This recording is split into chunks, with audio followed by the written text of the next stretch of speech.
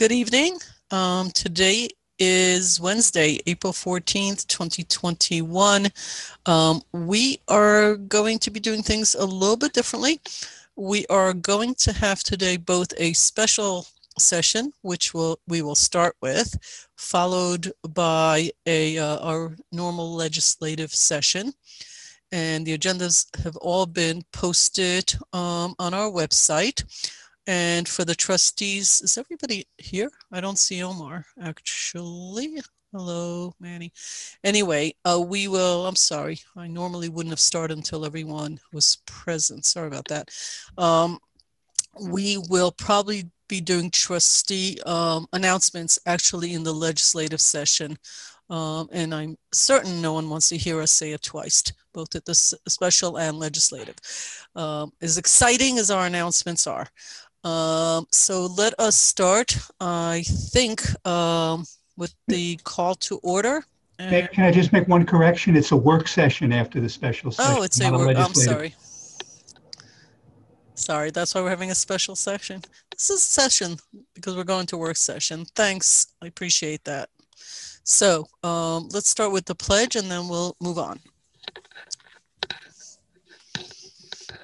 I pledge allegiance to the flag of the United States of America and to the republic for which it stands, one nation, under God, indivisible, with liberty and justice for all. Okay. Trustee Fritchie? Present. Trustee White? Present. Trustee Lopez? Present. Trustee Quesada? Present. Mayor Levin? Present. Okay. We're going to the public hearing in the matter of local law number 3 of 2021, a local law amending chapter 216 sidewalk cafes of the Village of AWNING Code.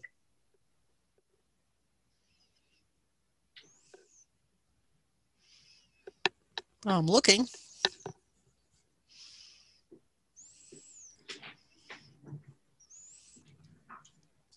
Did we start too early and people just aren't used to it?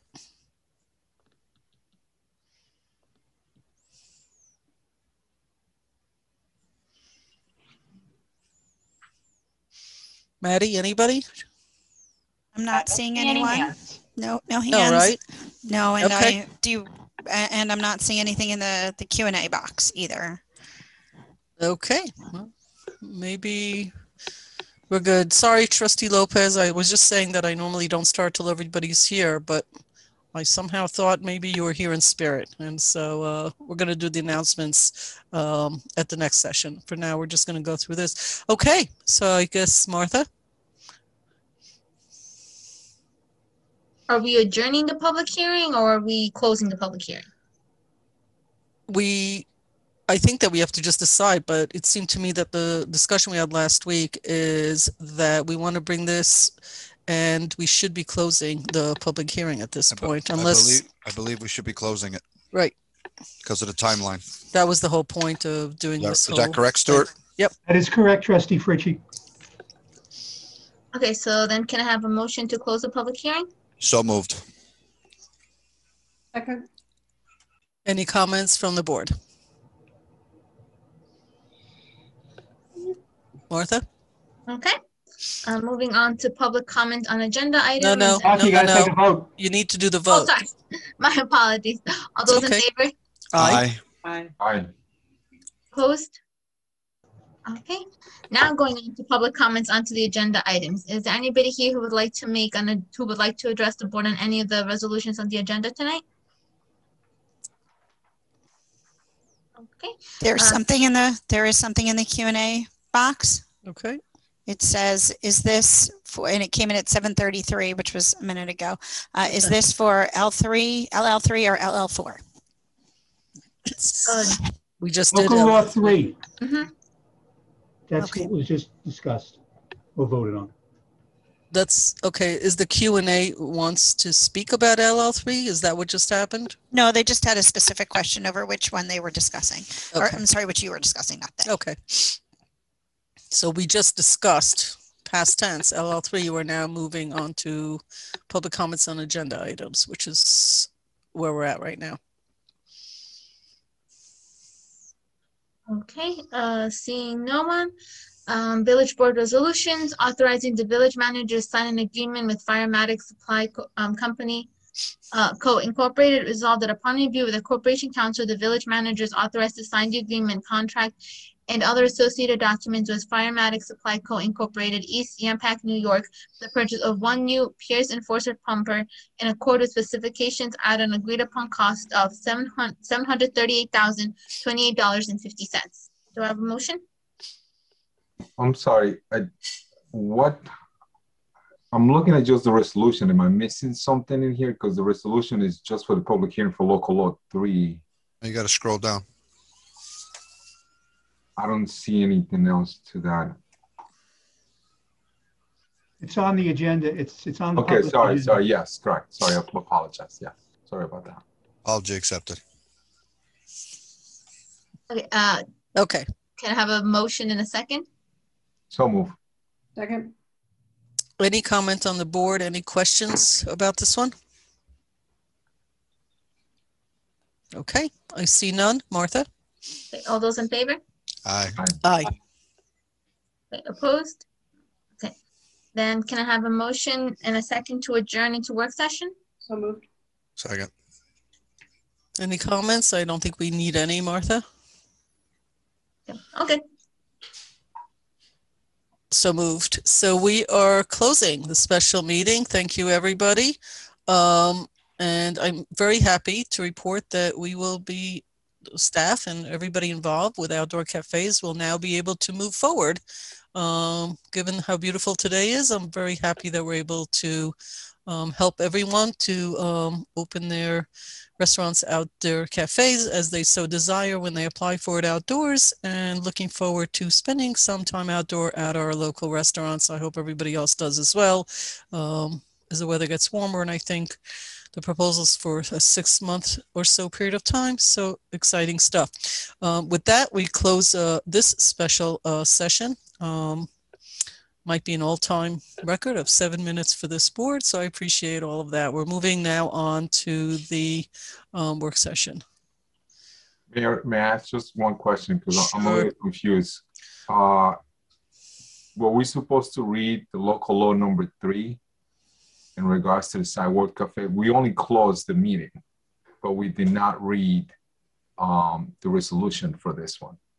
Am I missing something, Stuart? The resolution will be voted on next week, trustee. Okay, Dada. that's why, because the comment of the mayor is like, made it seem like Yeah, we're I think passing that's something we're misleading. not. You're Okay. correct. Okay. It's very misleading. I think I'm Okay. so far ahead of this Yeah. because All right. I looked just at wanted to that, make and sure I apologize. okay, thank you. No, I jumped ahead. I shouldn't have done that. But basically, I jumped ahead on this. The reason we had the special meeting is to get this done so that we can move forward to next week. Otherwise, we would only be having this conversation next week and waiting 2 more weeks. So that was the whole purpose of this. So thanks, Manny. I'm jumping ahead a little bit. Sorry about that. Okay. We're going into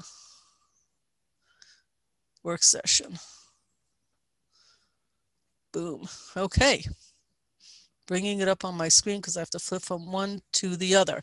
So let me just say that I didn't want to do in the special session, but just to keep in line with what we normally do. If we might have the trustees, if there are any announcements, this would be the time. I have none. Okay. Anybody? Nobody has announcements. Okay. Boy, we're like on a speed race here tonight. I had some announcements. I may just skip them all together. Thanks. So I did want to make one announcement. We're going to be discussing budgets. And in discussion of the budgets, one of the things that occurred to me is that I'm very interested in looking at the state budget that was passed not that long ago, somewhere around $212 billion were passed New York State.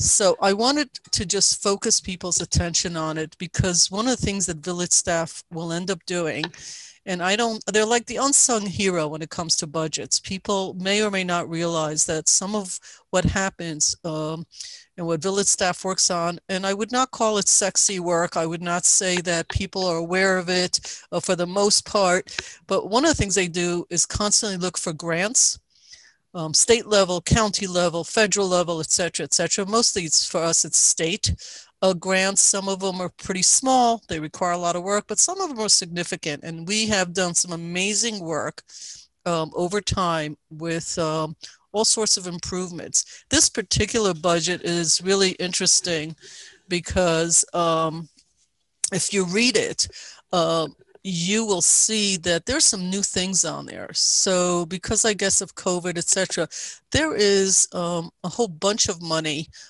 being set aside for school aid that in the past wasn't exactly what we all wanted. Now, how much of it AWNING gets? That's sort of phase two. That's another discussion. I am now talking about 2022 budget that was delivered by the state. There's also compensation for employees and help for employees who didn't benefit from all the COVID-19 money that came through to businesses, because some of them weren't able to prove that they work in some of these businesses. They may not be receiving W-2s, etc. So there is money set aside for that. There is aid for environmental causes, a very large, a significant amount of money. I have a 2-page write-up that I'm actually going to ask the village to post that came down from the state. And I'm going to be listening to Senator Andrew Stuart Cousins tomorrow morning, is doing sort of a little bit of an explanation for nonprofits on what that might mean for them. So I'm interested in hearing it, but I'm just encouraging the public to really understand the budget. Those of you that own small businesses and those of you that are nonprofits, there's a lot of new line items in millions of dollars of grants that are out there. I say that with the understanding that there are over 20 million people that live in the state of New York, half of whom are concentrated in a tiny little corner of the state of New York, where we are, the bottom southernmost part, and the rest of the state takes up the rest of the geography, and they too get a whole bunch of money. And universities, there's a whole bunch about SUNYs and CUNYs and what they're going to get. So our staff, I am 100% sure, we'll be also looking at any opportunities that may come our way here in AWNING down to our town. Obviously, New York City will get a very large chunk of the money. Obviously, cities like Buffalo, Binghamton, whatever. But you know what? We're also going to get something out of it. And I count on this staff that's sitting here today to discuss the budget and all these people to be combing through all the opportunities and making sure that we get every penny that not only we deserve, but every penny that we can wrangle from the state in a very positive way. I do thank our state representatives for fighting so hard for a budget that I think is historical to some extent. I have a 2-pager on it because in order for me to understand it, I broke it down for myself. I also have gone on a bunch of websites to look for information. I think 2 pages is probably about as condensed as you're going to get. And I'll try to put that on the website, either in my mayor's note or whatever. And that's in line with what we're going to discuss tonight, which is the village budgets. So I'm pretty excited about that. And I'm super excited that the weather is getting nicer. That's on a tangent, but nevertheless, it makes me feel better. And I hope it does for everybody else. So since no one had announcements, we're going to get moving. Next up on the agenda looks like our village seal discussion brought on by the Board of Trustees, started last year, did not get the kind of support from the board that it did this year. It's a different kind of support that we're looking at this year. We send out a survey. I understand, Manny, that you would like to discuss the survey, if I'm correct, and some of the results that came through. Thank you to staff for putting it all together, getting it out there, and collecting. Am I right, Manny, that you are the one that would like to discuss it? Or is it? No, I'll start this and we can go from there. Okay. Obviously, it's a board discussion. So I definitely want to say thank you to Maddi, to Jamie, To everybody in the staff, Jamie did an amazing job putting all this stuff together in here. So pretty much, I don't know if Jamie, do you have this? I don't know if you want to share the screen itself, or can I share the screen just for people to see the results? But pretty much what we have is we had a result of 541 residents or people that replied to or were part of the survey that we did. Out of the 541 people that responded to the survey, 338 were village residents, 130 were town of Austin residents, 9 were village people that worked in the village, and about 64 people that are either former residents or stakeholders out of that. One of the things that I had asked Jamie, which was very helpful for me to understand, is to kind of break it down. To break it down in the sense of, we wanted to see village residents only, and what does that look like? Thank you, Jamie, for sharing that over. So as you guys can see, village residents, about 117 responded to keep the current village, and about 221, it says that they would like to see something different, a new village seal. And that's the breakdown that you guys have and what that means.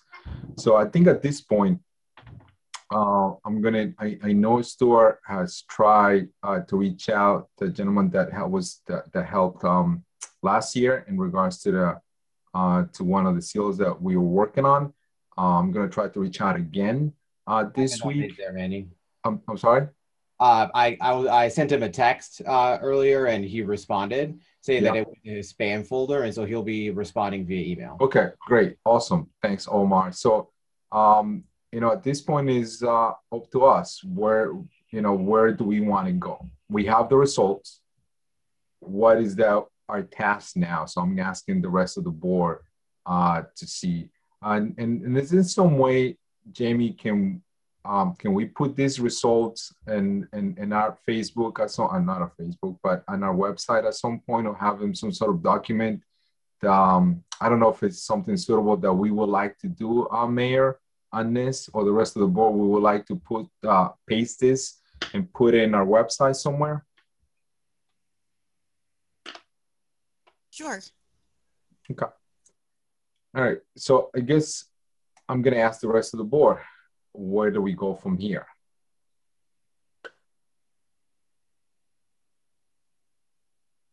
Mayor, I think you're muted. Are you speaking? You're muted.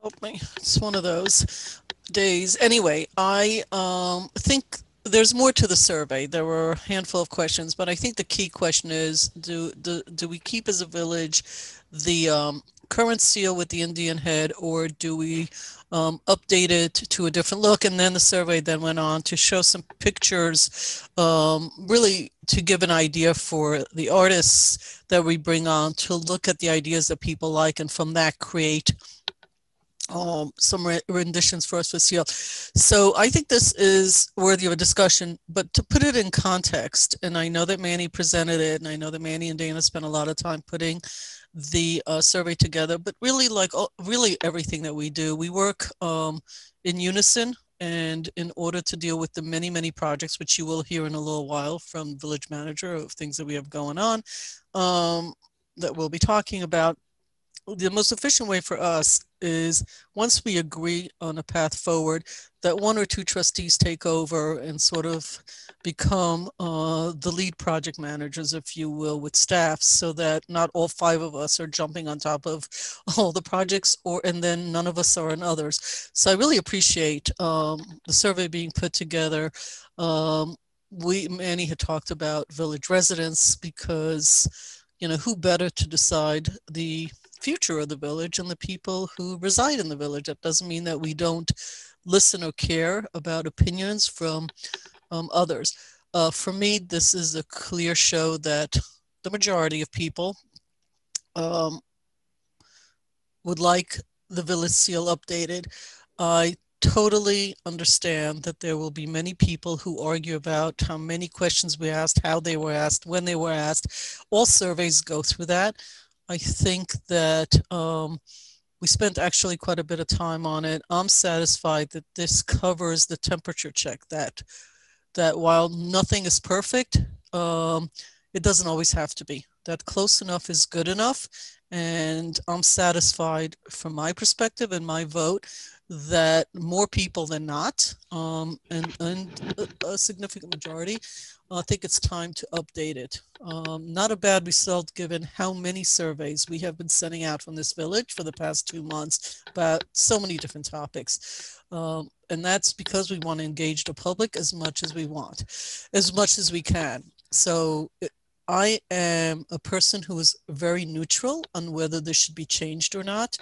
I see a difference between village seals and mascots. I don't like mascots. I find the whole thing of sports mascots and stuff of any kind, it's not an opinion about what they should look like, but rather that I find them to be not a useful portrayal of anything, whether they're animals or people, it doesn't matter. But we're not talking about a mascot. We're actually talking about a village seal, that thing that goes on our trucks, that goes on different pieces of paper, that goes on newsletters and everything else we use. So for me, this says one, and the most important, it's time to update. 2, there were some comments about what to update and what was most like, and I don't think, Manny, that got a lot of attention, but that it was the double arch was the one that was chosen the most often, and we're going to have to decide how we feel about that as a board, because the town already uses a double arch. And if you believe that seals should make municipalities look different, choosing a seal that looks exactly like another municipality may not always be the place to go. Lastly, that's my opinion, not a comment on what the board feels. Lastly, I will say, and this has been brought up in the past, you know, people get very attached to history. I'm glad people get attached to history. I happen to be a history buff, so I happen to think history is important. It's important because history drives the present and the future. And there is, on my part, no feeling that history should be eliminated. Any seal that we put together, any rendition that we approve, does not mean, from my perspective and from my vote, that we will be eliminating things that have the historical older seal. Many communities have changed their municipal seals and have kept things like plaques on park benches and all sorts of materials have whatever seal was in place when that was done. There are some flags we might have to change as we change things over digitally. That's probably pretty easy. But, and I'm sure Dana White will speak more about this. So I do want, for the people who care about how can you take away a historical significance, I actually don't think that we have to. New Rochelle did an entire logo redesign and did not eliminate their old seal from what it already stood on. They didn't go back to parks and doors and redo all the seals. First of all, it is hugely expensive, and I don't think it's the best use of tax dollars. The question for me is, going forward, what will we do? So those were sort of my 3 bullet points for where I think we are with this. And who else has a comment? And Manny, you didn't make a comment about your own opinion. You simply talked about the survey. So yeah, I'm sure we'll come back to that. Yeah, thank you, Mayor. And that obviously part of, you know, one of the questions that I didn't get to go to it because I wanted to see what the board feels. But, you know, obviously there's people that brought in the different images that was part of the survey, as you mentioned. And the biggest ones is 3, sure. I'm going to start from the beginning. You guys can see that the Hudson River had about 117 positive responders. The double arches had the majority of them, which is 215. And then the other one is Asinora Plaza, which had 140. So that's what the community village residents felt, that there should be a representation of what the new seal may look like. That topic, we can obviously, you know, kind of go back and think about among ourselves and what does that look like, sure. In putting all the elements together to represent and to pay respect to what the village of Austin is. In regards to what you said and the progression of replacing the seal, I agree with you 100%. I will not be in favor of replacing every single plate or every single seal that is in our village and in our municipality. I think, with a progression of replacing as we go, for example, stationaries, as you mentioned, if we have them, I want to utilize them until we don't have them anymore and replace it with whatever new will come up. Something like that, I think, I would like to understand. I think we have something that Karen did for us last year, and something like that, how much will cost. But I think a transition point, when things will be changed, I'm with you, Mayor, 100% with that. I can go. Thank you, Manny, for presenting this information, and Maddi and Jamie for supporting with the survey work. So in response to some of the mayor's points, starting at a very high level, should we change the village seal?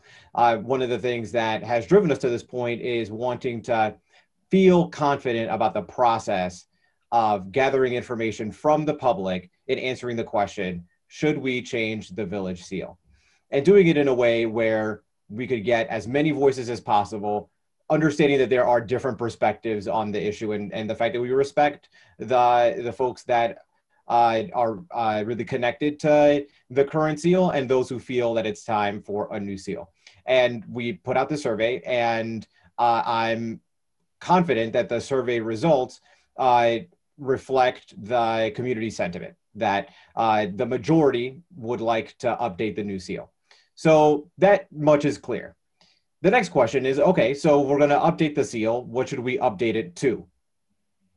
You read here, Manny, that the majority of the folks said the double arches. Now, I think that there is some amount of this that is in negotiation. There's the concept of anchoring, which is you say a number and then the conversation becomes about that number.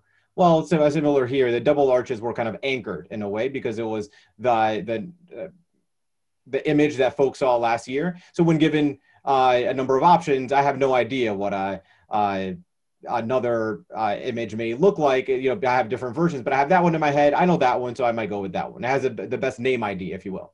Now, it also happens to be the one that I think is probably the best, my own personal taste, but nobody asked me what my own personal taste is, but there it is.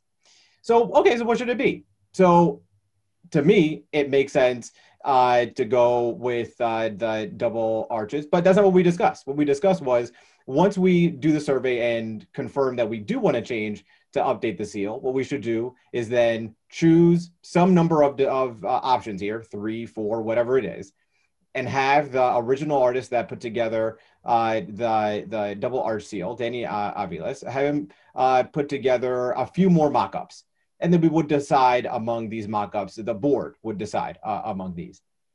We could definitely do that.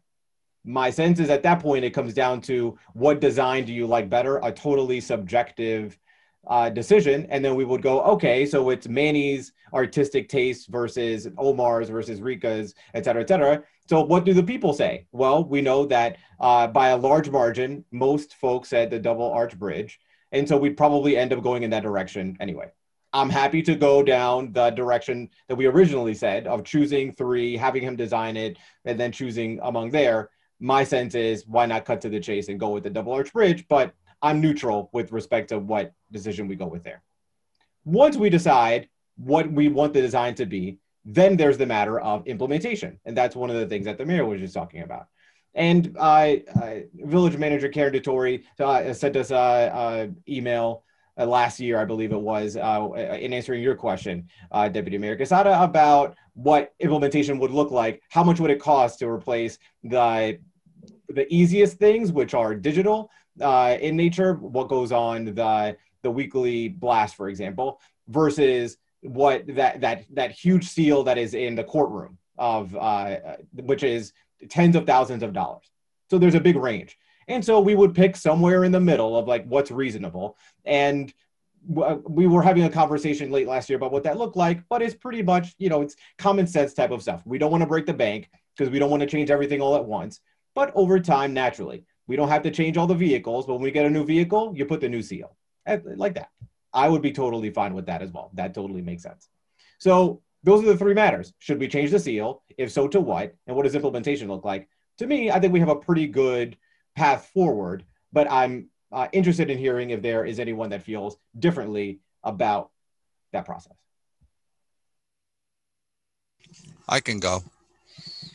Jamie, there was 551 responses.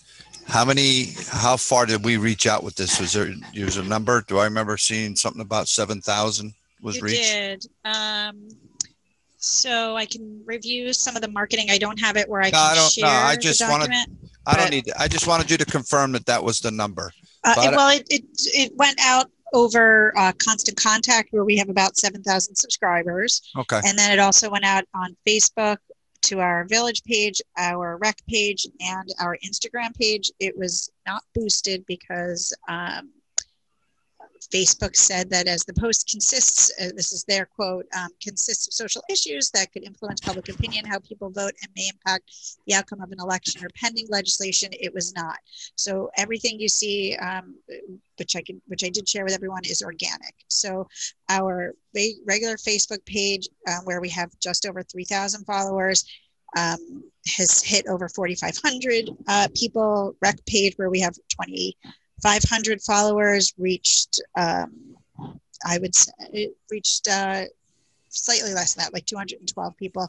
And then Instagram, it hit about 453, in addition to the constant contact messages. Okay, so all I know I'm throwing this at you real quick. All in total, how many clicks did we have between everything combined? I can't. I'd be lying if I said I could do the math in my head. So, constant contact for the mayor's messages, where it was listed, there is about 300 click-throughs to the survey, and from the web blast, there were about 150 click-throughs. Engagement-wise, for Facebook, we had about 2,661 engagements. With the village page, the rec page, 30 engagements, just somewhere in between the two. And Instagram, we've had about 50 engagements. Okay, so roughly maybe 3,300 total, off the top of my head. Okay. Well, So, actually, about 3,300, give or take. Yes. So out of the 3,300, we had actually 550 that actually took the time to fill it out, give or take.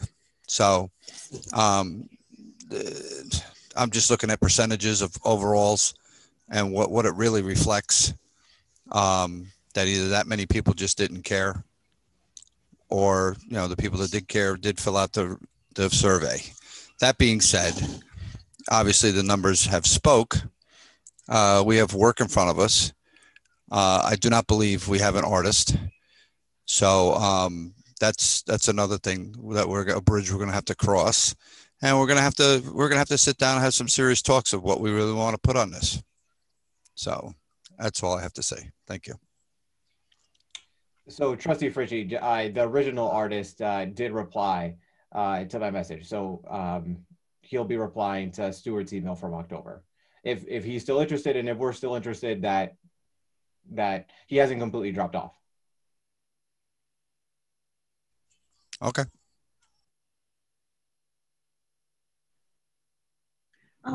Okay, I'll go next. So this is now 2 surveys we've done about the village seal. And in both of them, the consensus has been to change it. Now, I see this as the village of AWNING is a corporation.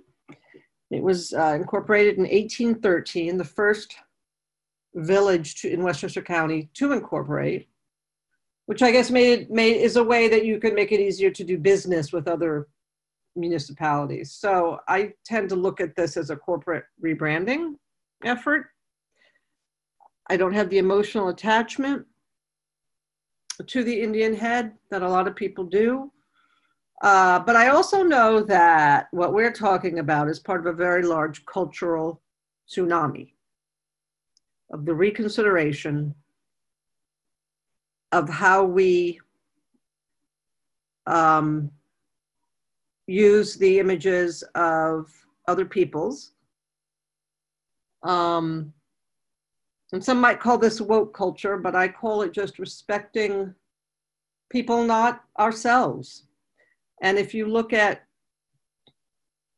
I've looked at a lot of comments that tribal associations around the country have made, and they all agree that they don't feel Indigenous peoples should be used as symbols, icons for sports teams or butter or whatever. We're not the only local municipality dealing with this. This CROTON, in its police reform recommendations, is recommending that one of the things it does is change its police badge to something that more people can relate to, is how they put it. This is their current police badge. It's the Indian head, which bears certain resemblance to ours, I guess. And they want to do something more like an eagle with a flag. I don't think the eagle would mind being used as a seal. And CROTON is known for its eagles.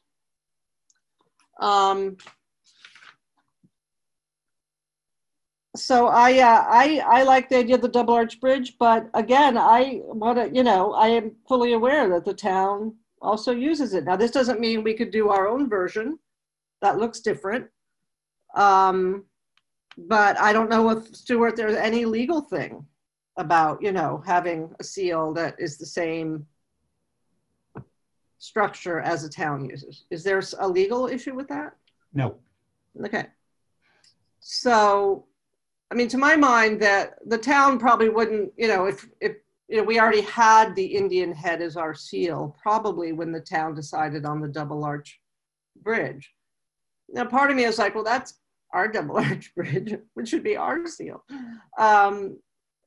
But I too want to make sure we differentiate ourselves in some way. I personally am, I'm not going to say happy, but I am certainly, as someone without the powerful emotional attachment to AWNING's past and its symbols, and that I'm happy to see us moving forward with a rebranding. And I think we can do it gradually. Money is definitely a concern. I think we can do it respectfully, always respectfully. I think the Historical Society can play a role in this, perhaps by becoming the home to certain items that have the seal on it.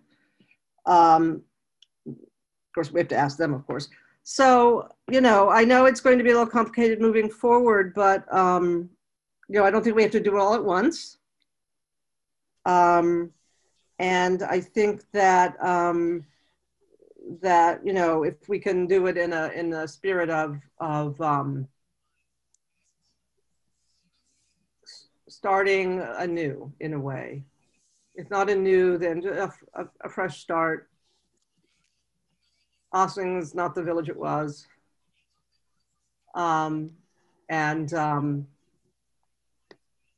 hope that we can find an artist. I hope our artist works out, because I think he's a very talented young man. That's it. Can I just make a point of clarification? Yes, there was 2 surveys out. This survey was sanctioned by the Board of Trustees. The first survey wasn't. So as far as I'm concerned, there was only 1 survey put out, and that was a joint effort of the village board this year to put a survey out. The previous survey was not from the village board. Duly noted. I'm sorry?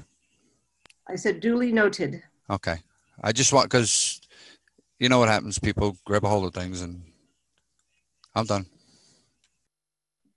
I just want to respond to one of the points that the mayor said that I hadn't responded to, which is the town uses the double arch bridge, so we do something original.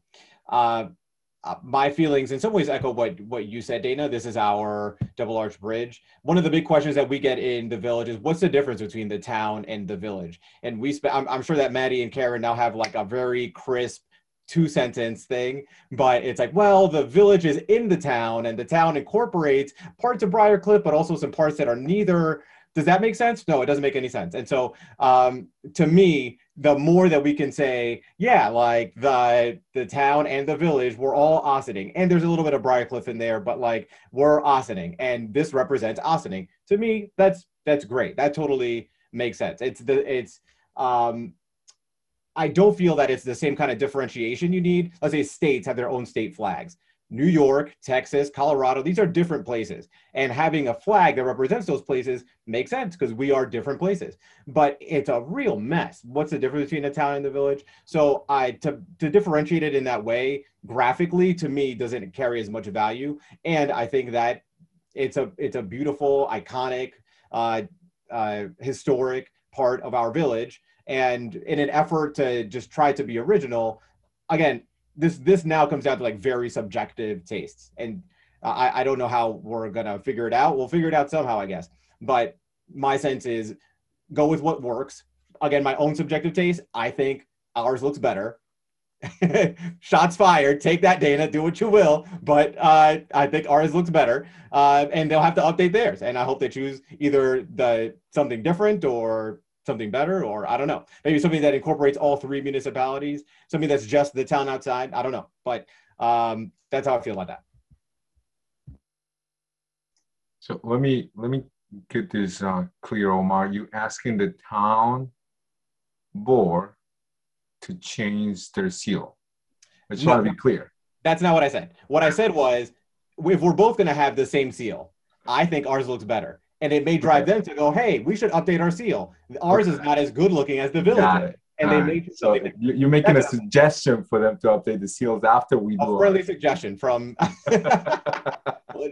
me anyway. All right.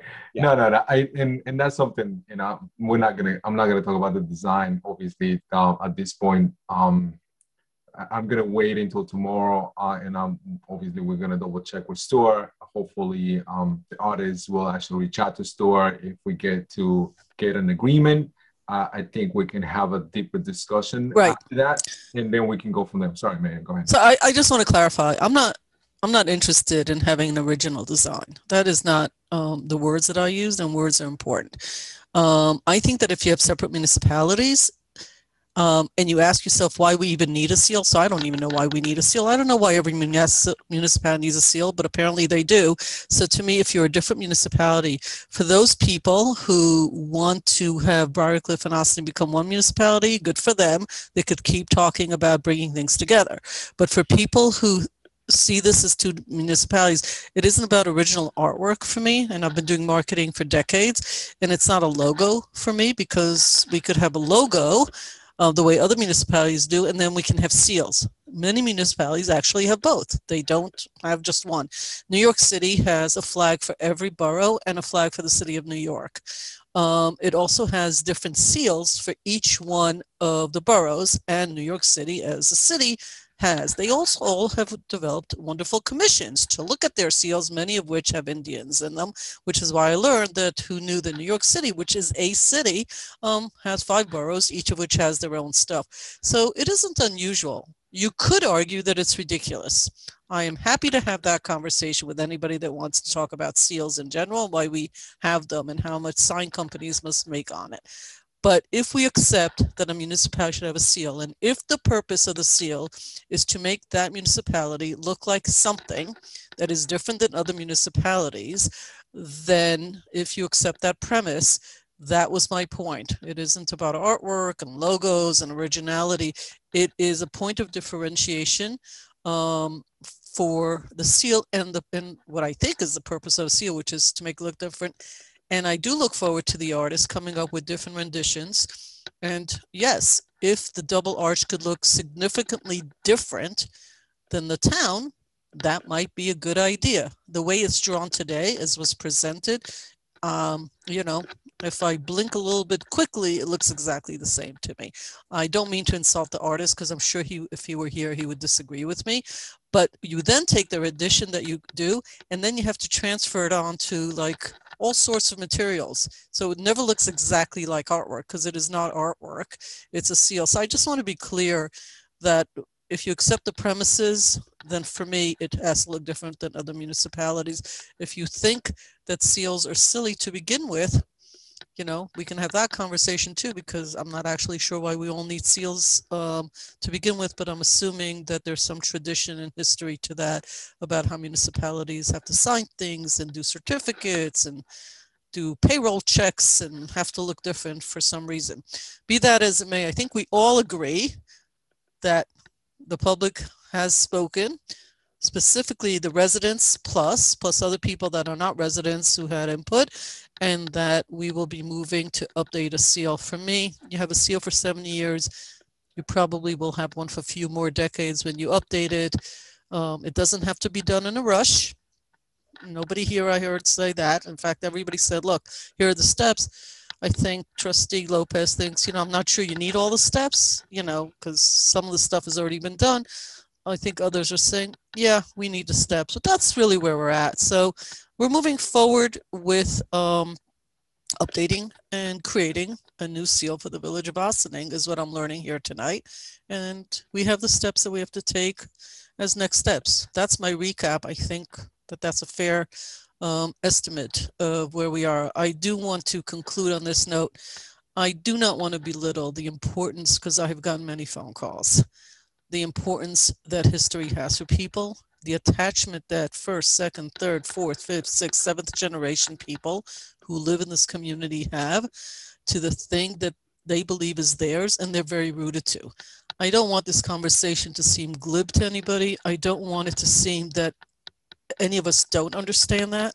Even for those of us that were not born here, there are some of us that have lived here, myself included, longer than I've lived anywhere else in my life. This is where I had my children. This is where I got married. This is where my children have only lived here their entire life.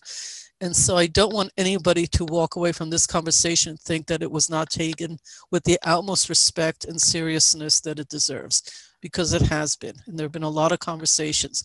So that is sort of where I would like to at least move to the next topic in this meeting, unless somebody else has some thought on it. I don't think we're voting on anything regarding this. This was a presentation by the board to the public. Not a usual thing. We don't do that many presentations, and we will have it on the website. I don't know if it's tomorrow, but it will be up there for people to look at the results of the survey.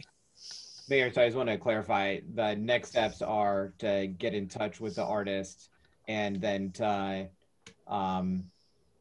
decide on how many renderings, and then to review those renderings and choose among those renderings. Is that right? I actually think at one point we said 3 renderings, but because I actually thought that I had seen that in writing somewhere, but that could be agreed to when we meet with the artist. I'm wondering if your question actually is who's meeting with the artist. My question is, like, what are the next steps? And who's Okay. I believe us as a board should come up with some ideas before we waste the artist's time, and then let them do renderings. So, Okay, Bob, but the survey actually had some pictorial ideas that the board already had come up with as idea, and Dana and Manny actually spent quite a few weeks getting our input. If you have more, I'm satisfied with the input I gave about what I think the ideas. If you have more, and I think we did that, and that's why they were able to put it on the survey for ideation. And then an artist will come in and say, oh, okay, so people like the waterfront facing this way. Here is my interpretation of that. And then we can do it as 5 of us, or we could choose 2 of us to represent the rest of us. For those of us that say, you know what, I'm not so interested at this point in what it actually looks like. But if you are, why don't you work on it? I don't mean you, Bob. I'm just using the general you. Might be the next step. This is a suggestion I have. Obviously, staff has to be involved with it, because they're the ones that are going to execute all this. They're the ones that have to sit there and say, yeah, this is doable, or no, we can't have 14 pictures on a seal, So what is what are your thoughts on that? I mean, that's what I thought the next steps were. Thank you for sort of making me go through what I think the next steps. Artist has to be met with. The survey had 3, 4, 5, I don't remember, Dana, how many you guys put on there, to select from. If a trustee thinks, or anybody in the village staff who has some ideas, thinks we should add 1 or 2, the artist has to look at them. A contract has to be done with the artist that says, I got my fingers going on, nobody can see it, so I just realized that because I'm talking with my hands. We're going to sit there and say to the artist, for this amount of money, we have a double arch rendition already done. I don't know if we want to have them redo it. We'd like you to do 2 or 3, and I think that conversation actually was had. He comes back, if he wants to move forward and says, yes, we do the contract, he comes back, the board will look at it, and we can decide from there. At least those are the next couple of steps. If I stop there, that would probably be enough for now. How's that feel to everybody? Mayor, The work session, not I- legislative, so everybody could speak here. No, I agree with that. I think it should be, obviously, I would love to wait for him to get back to Stuart tomorrow. And that will be step 1 for me on that level. And if he doesn't not communicate with Stuart, let's say by Friday, you know, we'll know what we have to do at that point. Sure. But let's say if he does communicate, we do get to an agreement. I think a subcommittee is a great idea. Is sometimes things move a little bit quicker in that because we're not bound to meet as a board. We can always communicate with the board, but we can definitely, 2 trustees can definitely meet with artists and go from there and come up with a concept idea on that one. So I'm not sure if that the rest of the board feels okay with having a subcommittee in that one. I definitely don't want to be part of that. I think Bob, it seems to me that you may want to be one of the trustees if the board feels it's appropriate to have a subcommittee in there, but I'm not sure who other trustee would be willing to be part of that one. Like I said, I don't want to be. I'd be glad to work with Dana on that. Okay. Now, is that, I know that's what the mayor mentioned as well, is that the rest of the board feels okay with having two members of the board as a subcommittee? I usually just throw it out there, and people, Okay. if it's more than 2, then that's fine too. You know, I'm very big on, you know, distributive management. So we got 2 people. If more want to be involved, that's fine too. We'll just have to notice the meetings if 3 of you or. Yeah, I just think it's a lot easier doing it that way, so we don't have to, you know, Yep. it be the flexibility of them, you know, working, you know, with the artists, if anything, whoever that may be, hopefully is the one that we wanted having to work on it, obviously. So, but we can go from there. But that would Okay. be, to me, step 1, getting the communication going by the end of the week, hopefully, and go from there. Okay. Okay. Everything, I had a conversation earlier today with a staff member. Everything is not a race to the end. We're not in a race here, folks. Had it for 70 years. We can wait 3 more days. If the guy's not available till Monday, it's okay. You know, some things have time is of the essence. Some really don't. The big decision has just been made. That's the big headline. Now it's next steps. So thank you for that. We've got the next couple of steps. After that, we'll decide the next couple of steps after that. So we got Dana, we've got Trustee Fritchie, sorry, Trustee White, Trustee Fritchie, raise their hands, volunteer organization. I'm loving it. And we're good to go on this topic. Yes? Anything else, guys? All righty. We are ready to move on to the next topic, which is proposed law number 4 of 2021, towing discussion. I would like to frame it and say that Stuart Kahan and Captain Giorgio is here with us.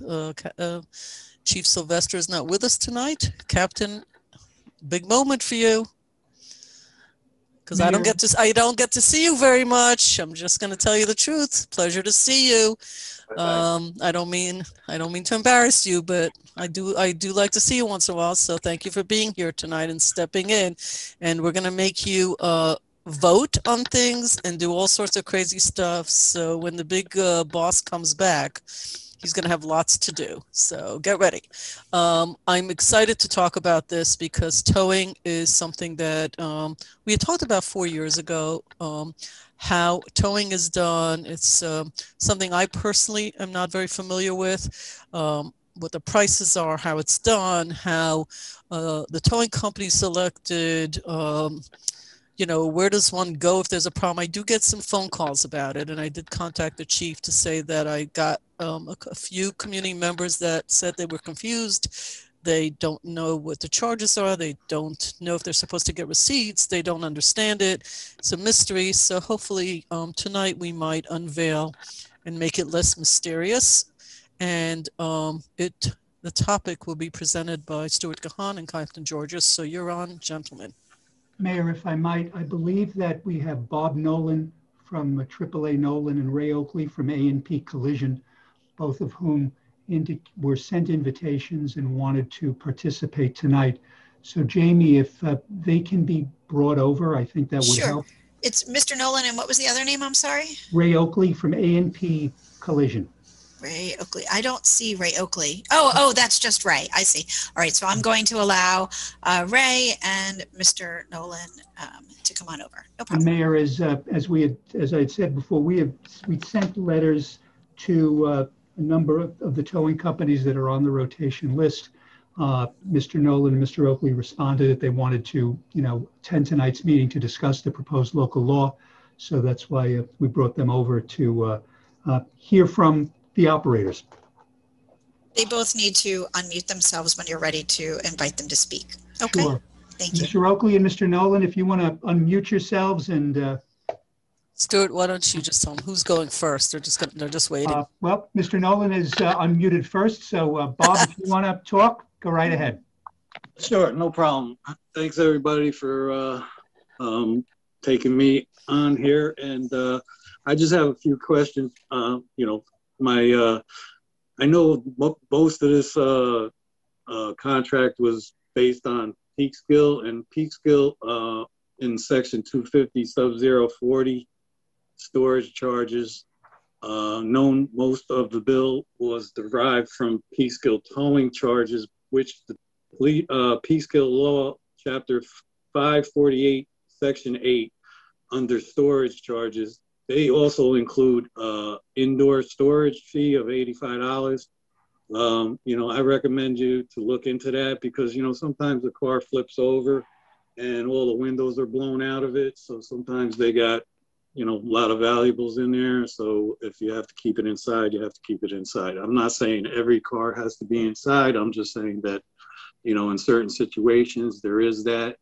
Also, other municipalities have more charges for the towing, like, winching, cleanup, extra truck, extra person, snatch block, wheel dollies, COVID clean.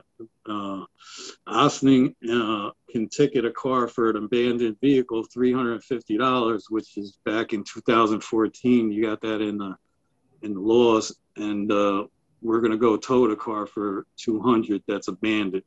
And you're going to have to send out, certified letters to notify the people, sit on a car that doesn't move, you don't have keys.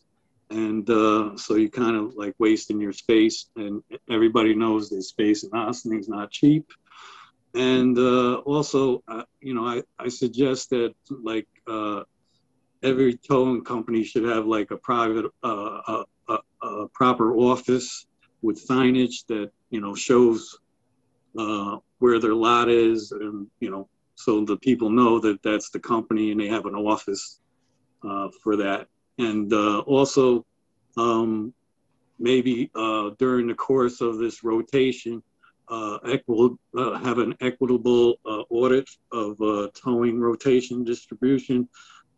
Should be done like once every 3 years to ensure that everybody is treated equally, and there's nobody getting any kind of the rotation just does its thing, and that's about it.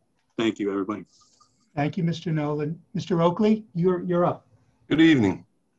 I have to say Mr. Nolan did his homework, and I agree with most of the things he's brought out tonight. Me, I'm kind of more of a listener and want to see how everybody feels before I make any recommendations or give any opinion on what changes should be made. Sure. So I'd like to hear what you all have to say about what we do before I offer any opinion or suggestions. Thank you, Mr. Oakley. I appreciate that. Well, folks, I know that we've had a discussion on this proposed local law before. One of the reasons we set this up tonight was to get some feedback from the tow truck companies and their operators. And we did, as I said, we got some feedback here from Mr. Nolan with regard to some of the fees and some issues relating to the charges in Peekskill, the idea of indoor storage, and some other points. I don't know if there's anything from the trustees' perspective that they would want to add or anything like that before we see if there's anything more that Mr. Oakley wants to add. I just was hoping that also Captain Giorgio would, before we get to all the trustees asking questions, I'd like to hear from Captain, how does the towing work? I'm hearing a rotation. I don't know much about how that works. I'd like to get an understanding. How does the police department choose the towing vendors? How do they include them in a rotation? And I'd like to hear, if possible, from Captain, how do they call a towing company when they need one? I mean, those are three things just right off the top of my head that I would like to get a better understanding on, plus anything else, Captain, that you want to add before I open it up to the trustees to ask specific questions. Okay. Typically, the towing is based out of our records management system. So we have Impact, and the tow companies are listed in Impact with their phone numbers and contact information. So what that software does is it allows, once we call a tow truck, it then switches the list and it puts another one on top of the list. So we call out for a tow. If that tow company doesn't answer or doesn't call back, we go move to the next one on the list, and the truck will go there. The problem with the Impact system is I don't believe if that tow company isn't used. It's been a while since I've been on the desk, but if the tow company is not used, I believe they stay on top. I don't think. I know Ray could probably elaborate on that as far as getting contacted if they pass up a call. But typically what we do is if we had what we use a tow for would be for motor vehicle accidents, arrests, evidence, and a lot of the time, the vehicle has to be moved, pretty quick out of the roadway if it is creating a hazard. So I was kind of reading over some of the proposal here, and I see like signing having the owner sign an authorization before the vehicle's towed. I don't know where that would fit in with an incident where that vehicle had to be removed from the roadway for safety purposes. But typically what we would do, and then what we would do is if we had a stolen vehicle that was recovered or something that would be evidence, we have our own storage up at the armory, and we have a garage up there where the vehicle would be taken to. Otherwise, if it was an arrest for, say, aggravated unlicensed operator, if we impounded the vehicle, one of the tow companies would come, they would pick it up, and they would bring it to their yard for storage. Now, once that person can have that vehicle removed, whether it's by another licensed operator or if it was a suspended registration, they show that they cleared up the suspension. They come to headquarters and they get an impound release that they take to the tow company. They present it to the tow company, and the fees are charged up there with them, and the vehicle's released. That's how it would work if it was somebody that was arrested.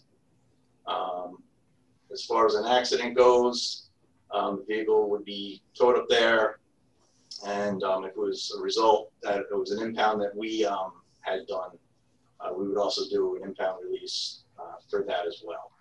And that stays, you know, in our records management system as well. It's another tab under our impound, and everything's tracked under that. So, you know, there are times where wreckers are utilized. Not everyone has a wrecker. That's for large tractor trailers.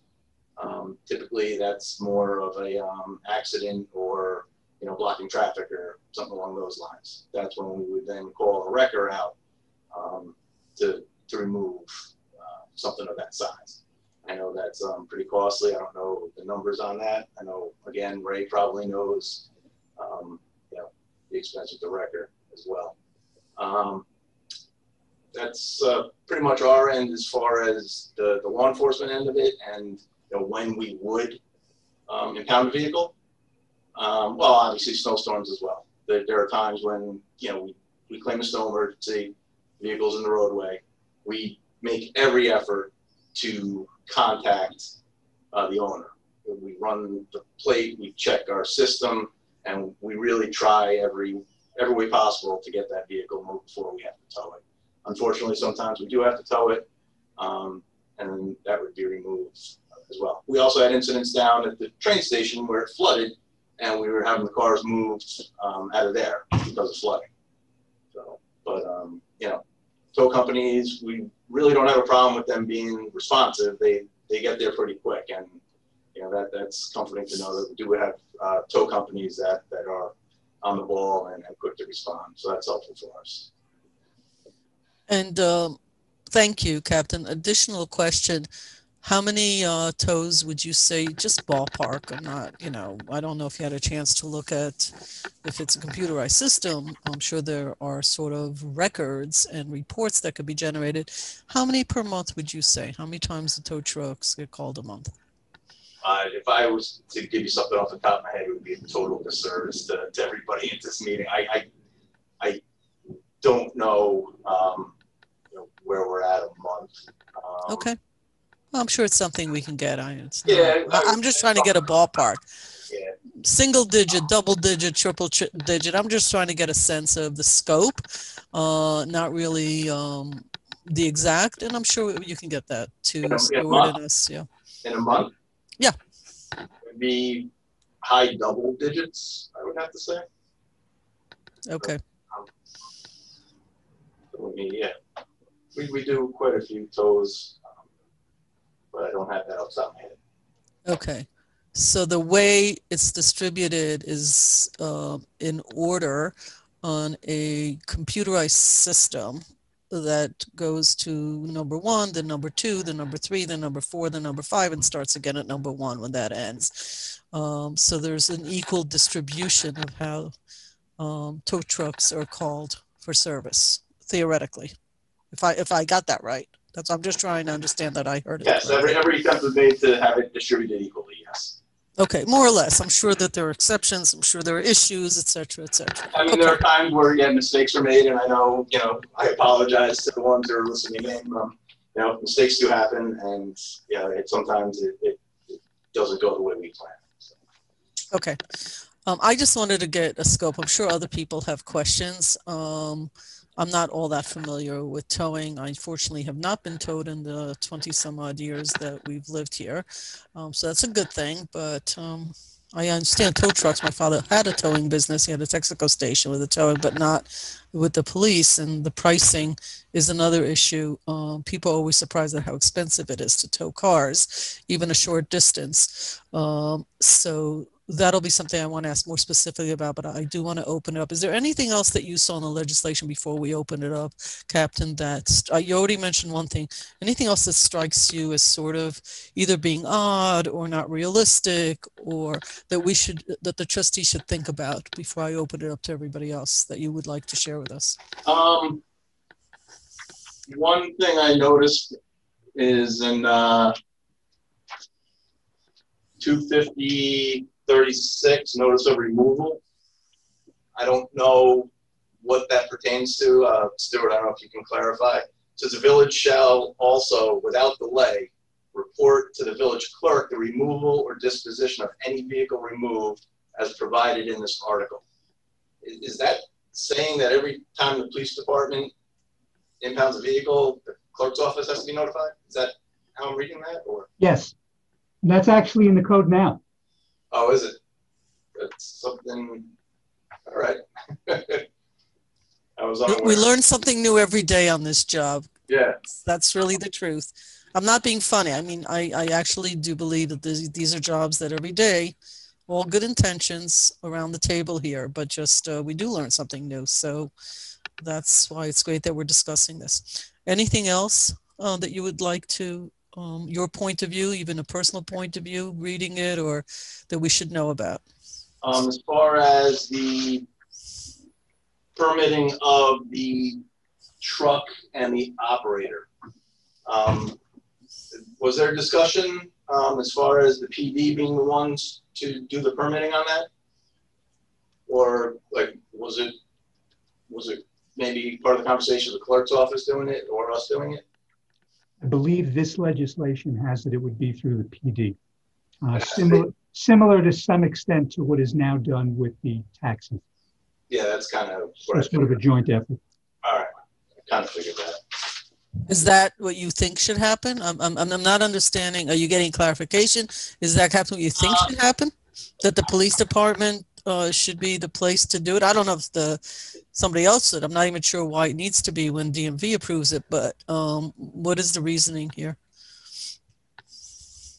I just think, you know, if there is going to be, it seems like, okay, we do the permitting, but the money's handled up the clerk's office. We don't handle any of the money.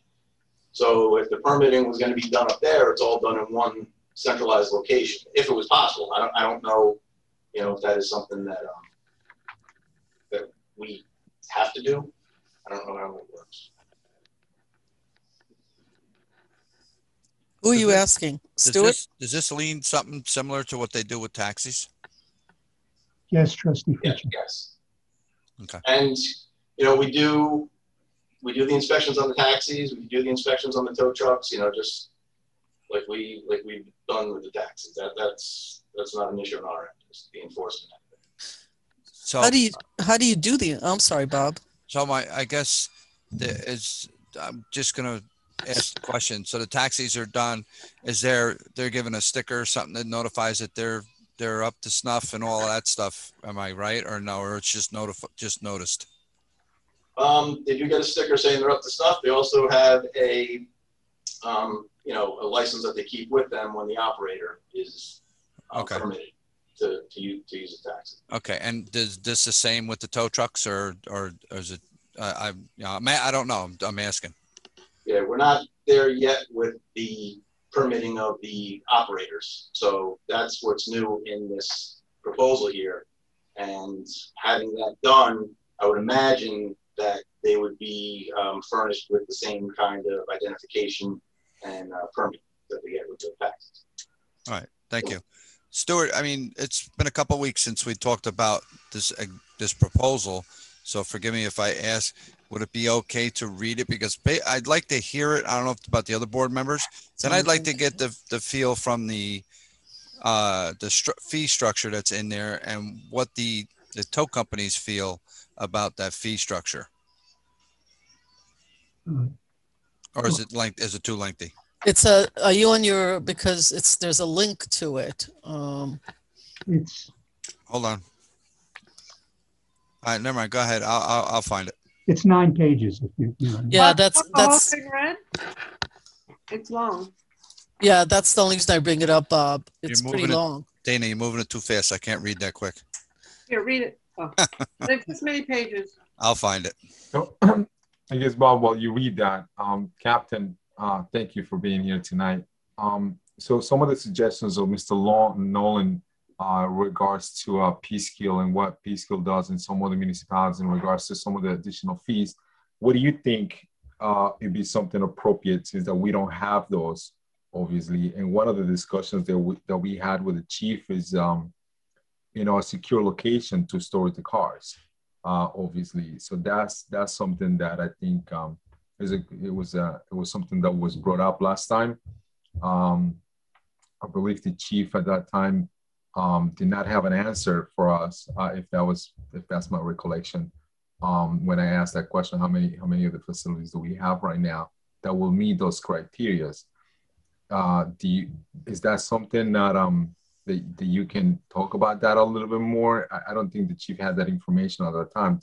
Are you aware of how many facilities do we have to have a secure location here in Austin? The ones that we have right now, it's under rotation. The ones that currently tow for us.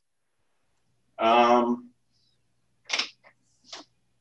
have to see how many current tows we have, but I don't have the exact number of the secured lots. I know you also mentioned my input on the and that, you know, what Mr. Nolan mentioned about the fees, the additional fees of security and stuff like that, that is a little bit different than what we have. Is that something, you know, I'm asking your opinion, and I'll be asking the board as well if you think, if you guys think it was appropriate for us to add it, some of those additional information that, you know, the municipalities have, some of the things that we always have looked into to make it an equal balance to what other municipalities do in regards to fees and stuff like that. So this may be an opportunity for us to look into that as well. I was asking Captain if you think that's something appropriate as well, because you guys deal with that most of the time, obviously. So my understanding reading this, unless I missed something, was that the tow company is going to have a secure lot. Is that correct? Yes, that's what it says in there now. Yeah, so I don't know about charging an additional fee for having a secured lot. Bringing it indoors, I think that could be explored, because that's taking up space for them where they actually do the work on the vehicles. And I could see that maybe being a greater expense, or a higher fee, I should say. That's how I feel about it. As far as the indoor storage. But, you know, if we did have a stolen vehicle, we keep those indoors. Yeah, Captain, it seems that, you know, we have that in the law right now moving forward, that is to be in a secure locations. Out of the companies that we work with them right now on the rotation, are you aware if all those companies meet those criteria?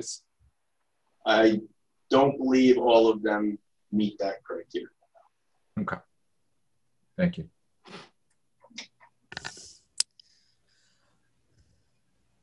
Okay, I'm going to open it up to others. My questions before, I don't even qualify as my questions because they were really points of clarification for everybody.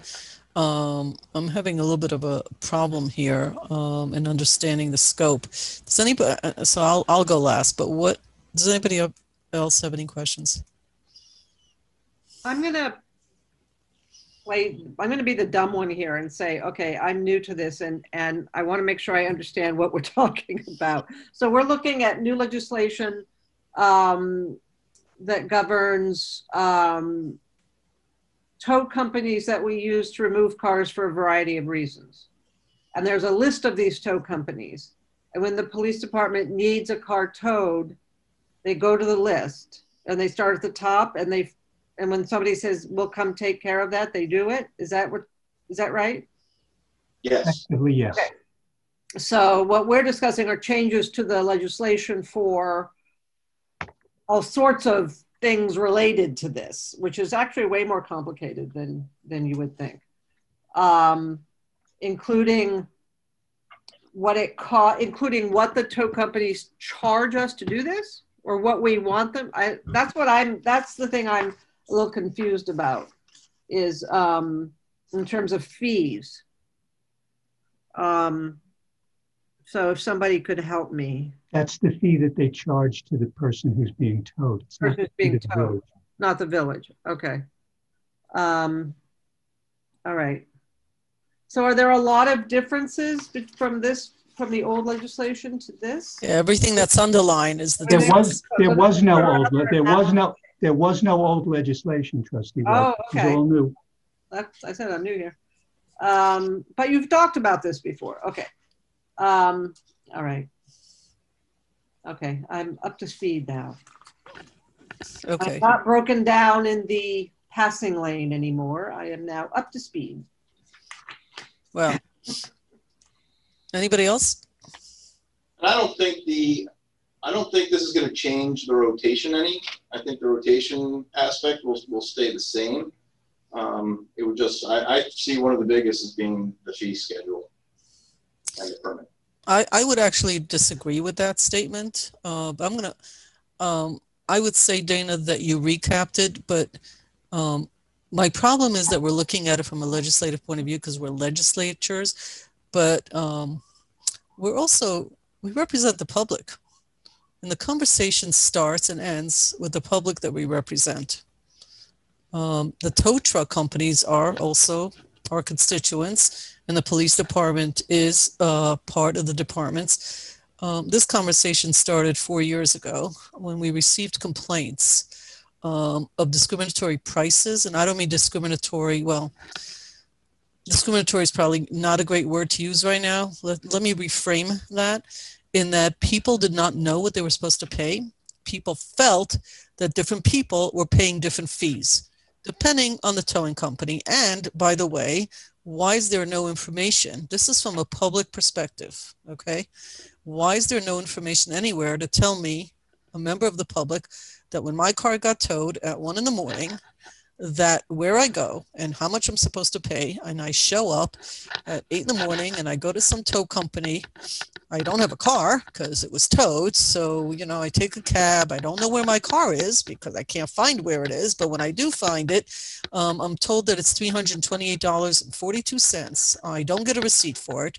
I don't know who to talk to about this. So these are real people. Over time, other things took priority, all sorts of super important things, believe me. Tow trucks is not why and towing is not why most people run for office. But a number of months ago, I started receiving calls again that says, seriously, like, when are you guys going to post what I'm supposed to pay if my car is towed? And by the way, what rules are in place? And by the way, who chooses these tow companies? And by the way, like, how do I find my car? And why is the police in charge of it? And there were all these questions. So that's a frame of why we're having this conversation. Because when you do try to find the answers to this, as some of us have done, it's very difficult. And it turns out, as you stated so eloquently, as you always do, Dana, it's never as simple as it looks. The problem I'm having is that while we're looking at legislation as a solution, legislation isn't the problem here. The problem is that the 5 people that need to make some decisions aren't that sure. I'm not sure that the 5 of us understand how any of this works. I find it, for me personally, uncomfortable making decisions. I don't need to know like how the water plant works from A to Z to make a decision about the water plant. So I don't need to know how tow trucks work. I don't need to know how Bobby Nolan does his business. I don't need to know why we chose the computer system we did at the police department. But after hearing today's conversation and the last conversation we had, I'm pretty sure that the 5 of us don't really have a great grasp as a group. I don't mean individually. I'm sure some of you are very knowledgeable that I'm able to tell a person like, I passed this legislation, it makes sense, because I appreciate Stuart's request to have the tow companies come and talk to us, but I don't know how to pass what we're passing, except that some other municipality has a similar law, because it's not a minor change to an existing law, as Stuart just pointed out. It's actually pretty new to us, and I'm not sure how much involvement, except for today's meeting, Stuart, that you've had with the tow companies, except for today. And one person came and read it and said, these are some issues I have. And another person said, I want to listen because I'm not sure what you all are looking for. So I'm having just a personal conflict, which I don't have very often, how I'm even going to vote on this, because I don't think I know who gets to choose who the players are, the computer system used, like how things are done. Are there any audits? I don't know if Dale does audits on the system or some IT person. I mean, like I have no clue. All I know is that there are people out there getting their cars towed and don't understand some basic preliminary things that they should be able to understand. How, why, when, where, and who do I call when I feel that I'm not being charged fairly? So I'm not real comfortable with this right now. I'm just going to be very honest. I'm with you in the same camp as I don't know what's going on kind of thing, Dana, and I have no excuse that I'm new. I don't know what to do with this, though, to be honest with you. So if somebody can help me out and tell me what they think the next steps are, I'd really appreciate it. I'm going to use that excuse as long as I can, but it seems I need more time to study this. But obviously everybody, it should be equitable and everyone should be treated fairly and nobody should have to pay more than anybody else or less than anybody else. And, you know, when you get your car towed and you come out and you expect to find your car and it's gone and you're like, where's my car? That sets off a whole sequence of events, right? And I think that we should make it as easy as possible for people whose cars are towed for whatever reason to be able to find their car, get it back depending on why it was towed. You know, hopefully not have to take out a second mortgage to do so. So again, I don't get towed a lot either. So I wanted to just change something that I said, and you, when you just talked, you brought that to my attention.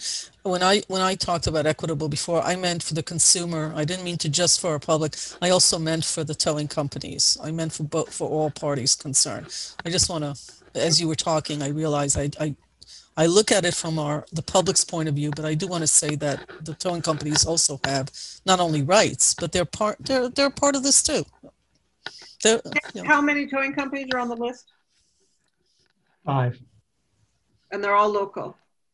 Correct. Okay.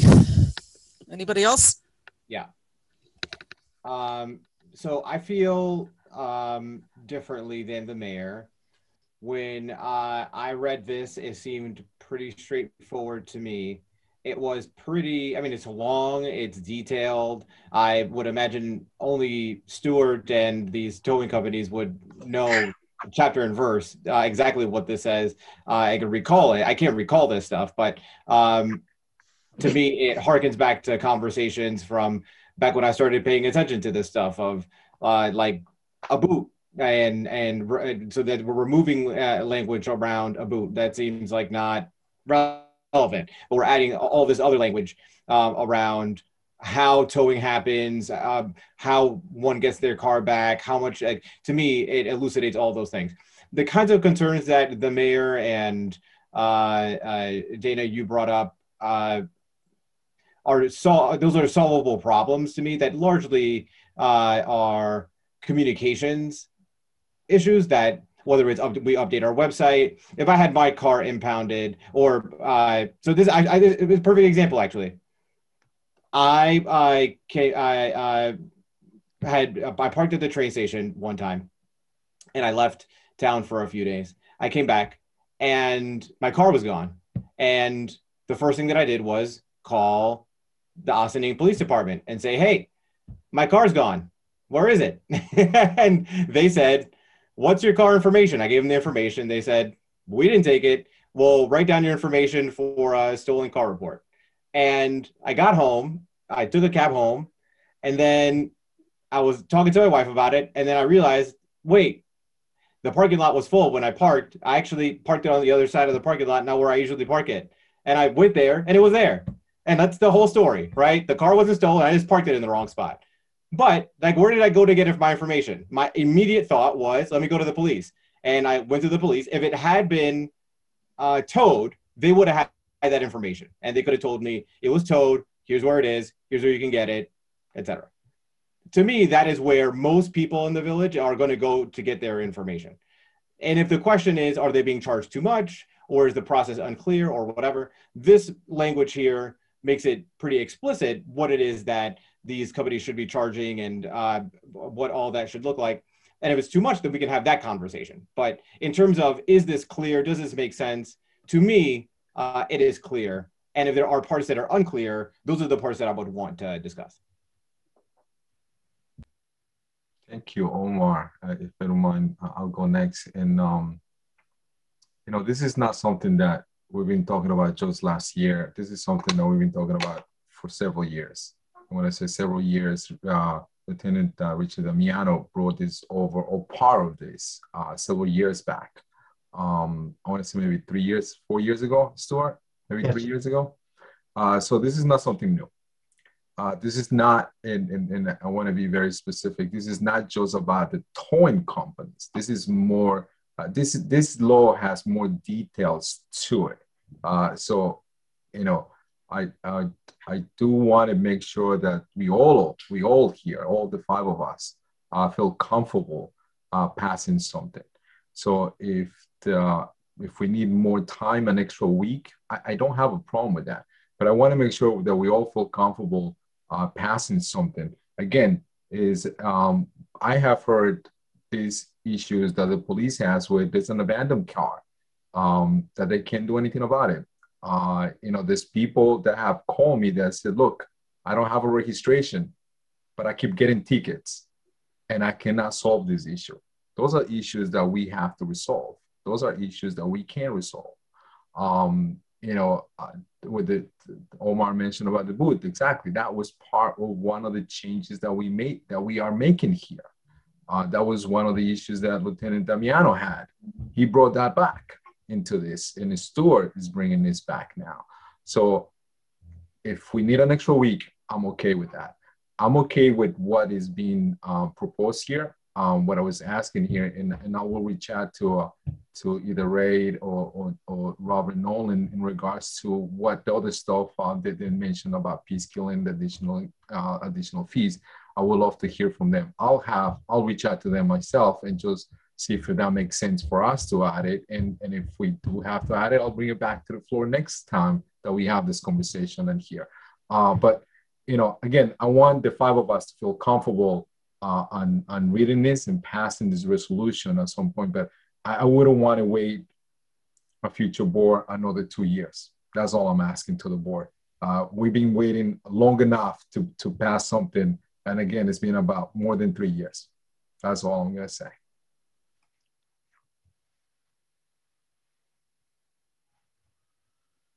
Where is the fee? I'm looking for the fee structure. Is it in here? Yes, 1 second, Trustee White, I'll find it for you, okay? There's a couple of different places where the fee structure is discussed. The storage charge, 250-39 and 250-40. Okay. Towing charges. So maximum basic charge for towing of disabled motor vehicles at the direction of the Village of Austin, $200. Yes, ma'am. Maximum additional charge for recovering from a ditch or other place, $75 per hour. Storage fees. I don't know. The towing companies know much better than I how much it costs to do these things. So, I mean, you don't want them to do these things for a loss, I assume.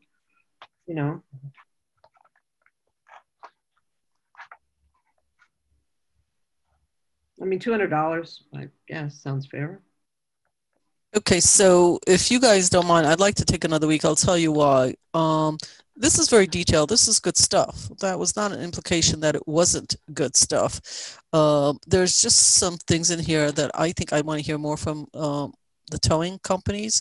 So I'd like to give them some more time to contact either Stuart or any of the trustee directly. I also want to understand how the towing companies are actually chosen, because I hear that there is a system in place, and I heard Bobby Nolan ask that the systems in the process also might and should be audited, so that future trustees don't have these conversations, and that we have the ability to say to people, listen, this is how it works. Here's where it exists. This is what one, I mean, if you put a 9-page thing like this up there, I'm not sure from a communication point of view what it's going to do. It's going to have to be written in a more usable language for a consumer to be able to say how much, when, where, and answer those questions. So I'd like to take a little bit, if it doesn't bother anybody. I don't want to hold up the rest of the meeting with conversation, because I could put some of my stuff in writing. I have more questions than I do answers, but I do want the towing and for the 2 folks that showed up out of the 5 companies that we have, or any other companies, if you, I guess your competitors, maybe you don't want to call each other, but I would appreciate getting some input, even like just 1-page email that says, this is too high, this price is too low. We want to get a better understanding of how the tow companies are decided upon, that it's not decided by an individual in the police department, but by a legitimate, like, computerized system. Because at a double-digit number per month, you're talking about an actual sum of revenue that is meaningful, if I'm reading this correctly. And that needs to be done in a very, in a way that can be audited, the way we would audit any place that is involved in money, whether they accept the money directly or whether it's accepted by someone else. There's money being transferred here, and that needs to be looked at. I'm not sure it's part of legislation, but it should be part of how we do things. So I'd like to do at least one more week. I don't know if there's a rush on this, to get some more input than the two gentlemen who, thank you for showing up tonight, but to actually give one more week. Now that we've discussed it, now that it's obvious that 9 pages of this legislation for me may not get to the root of things. And also, Captain, it would be helpful to get some data in a meeting. Like, it doesn't have to be any more than an email. Like, I'd actually like to know, how does the system work? That, in fact, if you look at it and you run a report, that you see that it's not the same 1 or 2 companies that constantly somehow get the business, that, you know, that it's a high double digit or a low double digit per month. We should have a sense of what it is. Our job, I think, is to make it palatable for people when they get their cars towed.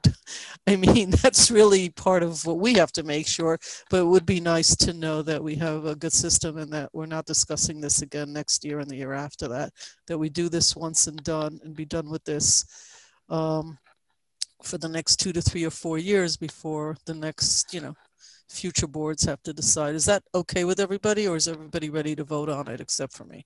There's no vote, Mayor. Not to vote, but is everybody okay with holding the discussion for a little bit more time to get some more information from more towing companies in the area? I'm good with that. So I'm okay with that. To the next work Okay. session. I'm good with it. I think I'd like to see, like you say, the towing company just review what we have in there. And it's like, if you want a ham and cheese sandwich or do you want ham? Is there more for cheese? Is there, you know, there's pieces of the puzzle that we all need to be on an even plane between all the towing companies. So if it's $200 for this and it's another $100 to get you out of a ditch versus $200 just picking you off from a car accident on the road, you know, there's, you know, that I think that all needs to be, you know, on an even plane. So, and the list is, it's pretty simple, you know, but, you know, they call, give me the next one off the list. And if they answer, great. They don't, they go to the next person. And it's a simple rotation process. But if you want more information, then you're entitled to that. But, you know, I think I'd like to get feedback from the tow companies, you know, to take a look at what's in there. All right. And, you know, is that feasible, you know, because we're not looking to break anybody's back, but, you know, they're in business also. So, you know, if it's a la carte, then it's a la carte, you know, and there's a one fee, you know. So I that's just some information I'd like to see. Trustee Fritchie, I just want to make the point that not only were letters sent to the 5 companies, they were all provided with copies of the legislation. Okay, no, that's great. No, but I just want, because I don't want it to be implied that they didn't get it. They all got it. Nobody's implying that. No, I'm not implying that at all. I just wanted it to be clear for the record. That's fine. Okay, record's clear. Thank you. I just, like I said, just like some feedback from those guys. That's all. The truth is that until we discuss it, sometimes, like, people aren't focused on things. And now that we've discussed it, I'm sure that the 2 gentlemen on the call might call somebody's going to say, hey, you know, you're being given an opportunity, use it, waste it. It's up to you. You use it or waste it, but we're in because we're going to have a say in this, and that's it. So I'd like to just give it a little bit more time. I'm not in a rush. And I also want the police department to manage some of this, to actually give us data.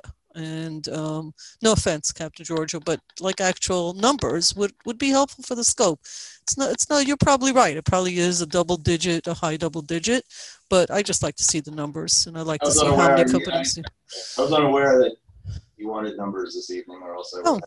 and that's why we should just give it a little more time, because of course not. I don't think we actually asked for it. Why would you be aware? Because we didn't ask for it. So now we're asking, and we'll have it. So I appreciate that. You know, asking people for things doesn't mean we're complaining about anything. It's just, we're just asking for something so that we know. So a little bit more time, and I think we're good. Thank you, Stuart, for putting all this together. It gives the trustees and also anybody listening now, including people that may have their opinion as the people who have been towed, an opportunity to let us know what's going on. And this is great. So thank you all. I don't see anybody else not seeing anything. Okay, I think we can move on. Thank you, folks. Mayor, I can probably email in depth about the whole contract to Stuart by the end of the week for him to get him a little more educated on what goes on the towing side. That'll be great. Thank you very much. Appreciate it. Appreciate it. Thank you all. Okay, folks. Thank you. Thank you, gentlemen. Okay, we're moving on to next topic. So the next topic is our project status update for the first quarter, which I will be presenting, and then Dale will be presenting the 2020 budget and 2021 budget projections. So, Maddi, you want to? Thank you. Hello, Dale. Great. So, good evening, everybody. Oh, sorry, Karen, you're still on with the project. Sorry about that. Yeah, no, it was. Sorry. Anyway, so just the purpose of this presentation is to refresh the board and bring everybody up to speed, but also to be able to talk publicly so that the public has an idea of how the board sets its projects, how priorities are determined, and what really is the strategy behind our project selection. So first off, the projects are identified typically, but not always, but staff will bring projects, things come up during the course of the year. So they'll be discussed. Usually we do a lot of this discussion during budget season, but also at work sessions like these. And with staff guidance, the Village Board of Trustees makes decisions on what projects are going to go forward. And the criteria used to make those decisions includes a range of questions. Most importantly, does it address a predominant community need or concern, a very important one. But also, more frequently, is it aligned with our commitment to environmental sustainability? So whether it's a capital project or sometimes even policy, tending more and more to look at things through the lens of environmental sustainability and how that can be optimized with the projects selected. Is it necessary to improve operational efficiency? That is a key objective too. We always want things that make things more efficient, that help us in revenue generation in an efficient way, but also responding to our resident needs as well as in an efficient way and helping to run more efficiently. What commitment is required of departments and staff? A really important question. So is this something that's going to require consultants? Is it something that we're going to have to hire additional staff? How does that figure into the cost of the project? And is it a responsible use of government funds? Are we making sure that we're using government funds in an appropriate way? You know, that's an important consideration when you're managing municipal budgets and you're looking at projects that really need to provide a wide expanse of public good. Cost effectiveness also important, and does it support our community's vision and values? Also very important, as we've heard in our discussions tonight. So it's a range of the criteria that we use to discuss how we establish a project. For 2021, our projects fall into 3 focus areas: planning and development, community services, and operations and internal policy. So for planning and development, we have things like the comprehensive plan, DPW site development, our parking study and our road diet study, as well as our 200 Main Street remediation. Community services are exactly what it sounds like, but things that really bring benefit to the community. The Youth Bureau, establishing the Youth Bureau is a big one for youth community services that have been long awaited here. Economic development, environmental sustainability, again, more and more. We want to make sure that that is the running theme through everything that we do. Quality of life.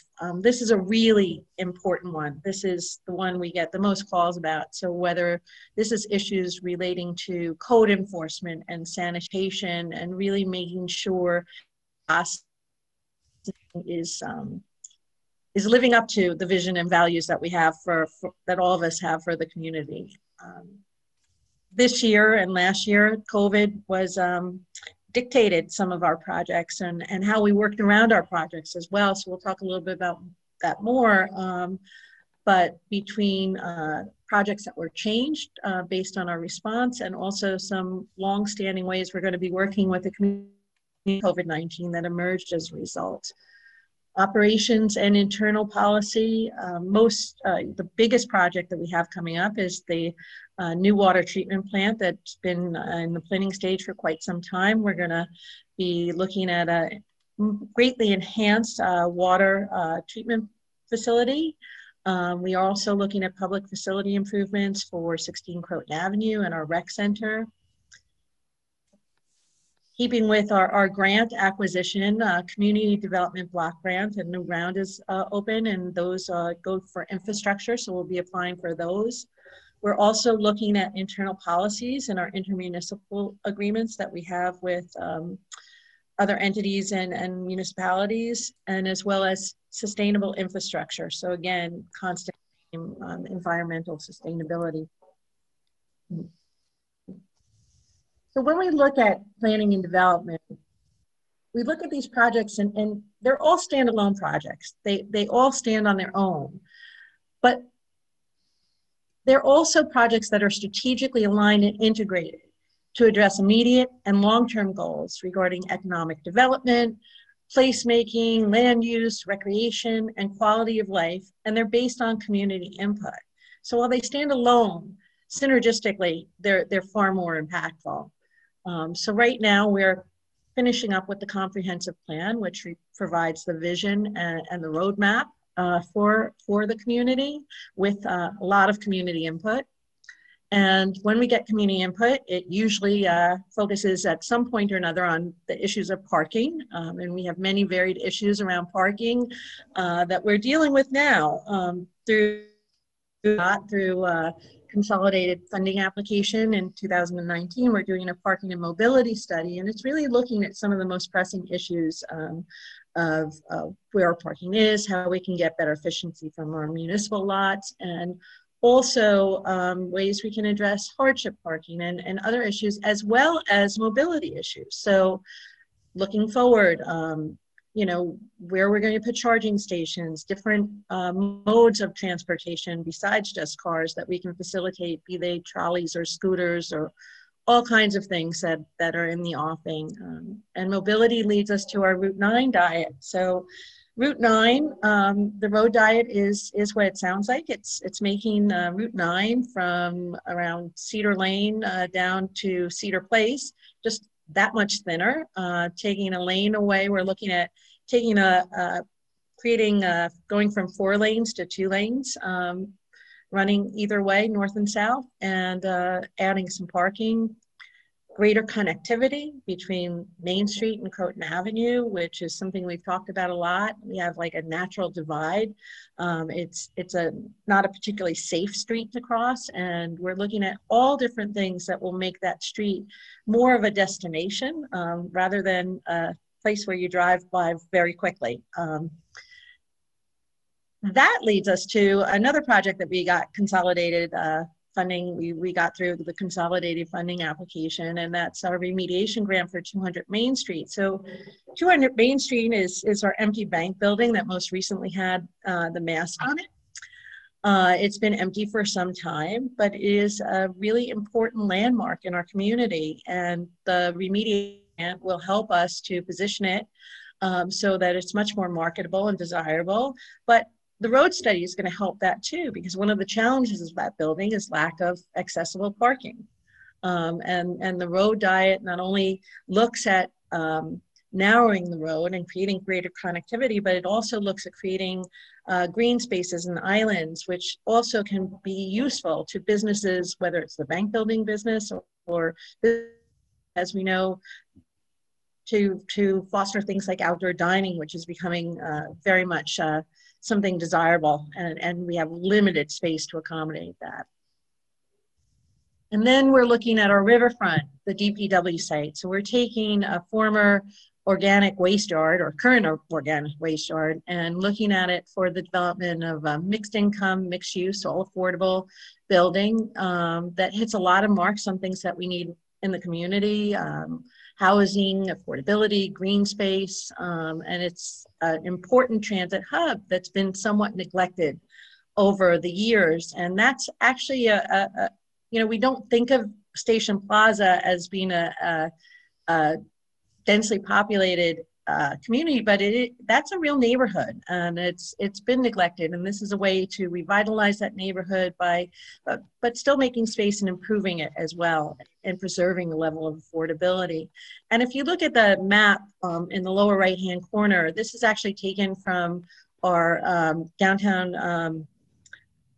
revitalization initiative grant that we submitted in 2019, and although we did not win the DRI, the $10 million funds, we were a finalist, and these projects were highlighted in that application, and we subsequently got grant funding for some of them through the consolidated funding application through New York State.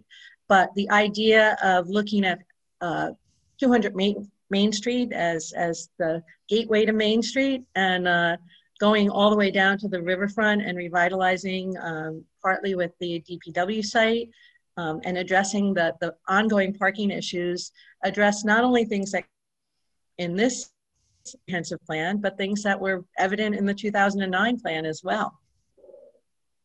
So Maddi, you can go on, thanks. Community services, once again, everything stands alone, but everything builds too. So we know that projects that are designed to improve community resources are really enhanced greatly when we maximize the synergies that are inherently evident and exist throughout our community services. And combining that with more impactful quality of life measures, through that we can even drive better support and of our values and visions in our community, our value and vision for our community. So economic development is something that also comes up often, and certainly now as we're looking at recovery, it is a really important thing that's on the minds of all of us in our small businesses, especially here in AWNING. One of the things that we have certain limitations as a government on what we can do to drive economic development. We're a small government.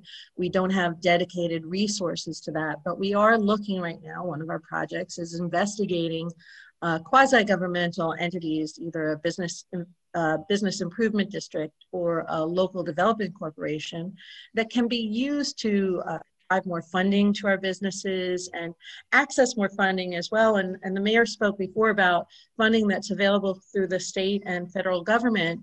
A lot of this money is going to be for economic development and business revitalization.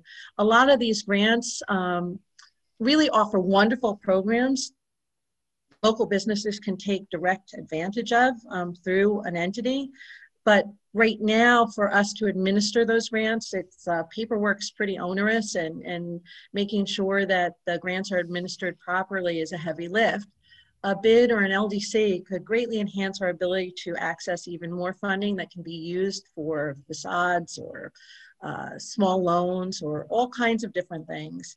And also, it gives us a leverage for public-private partnerships that could be really valuable in activating some of our projects if we're talking about parking structures or things that would have a public-private benefit in some context. So that's something we're looking at, and we will be coming to the board with our preliminary thoughts on that in the near future.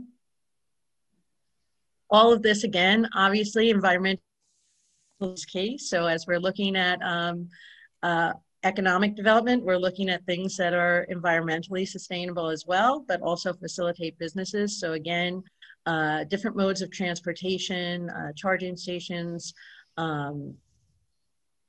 looking forward to a lower carbon footprint. We also have businesses that they themselves are taking this as a mandate, and we have several businesses that pride themselves on their sustainability efforts, whether it's local sourcing of food or other things. But we really, again, green Austin has had a huge impact on all of us. So we will make sure that we're green, not only environmentally, economically. We want to be green in a lot of different ways, but mostly for the environment as well.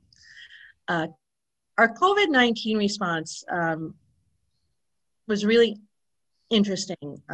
We developed so many ways of working with community groups, communicating with community groups over the past year. And I think that it took what is already a very tightly woven safety net that we have here in Austin and really strengthened it. It really made those bonds between different community groups, school district, all of our nonprofits, Open Door, you name it.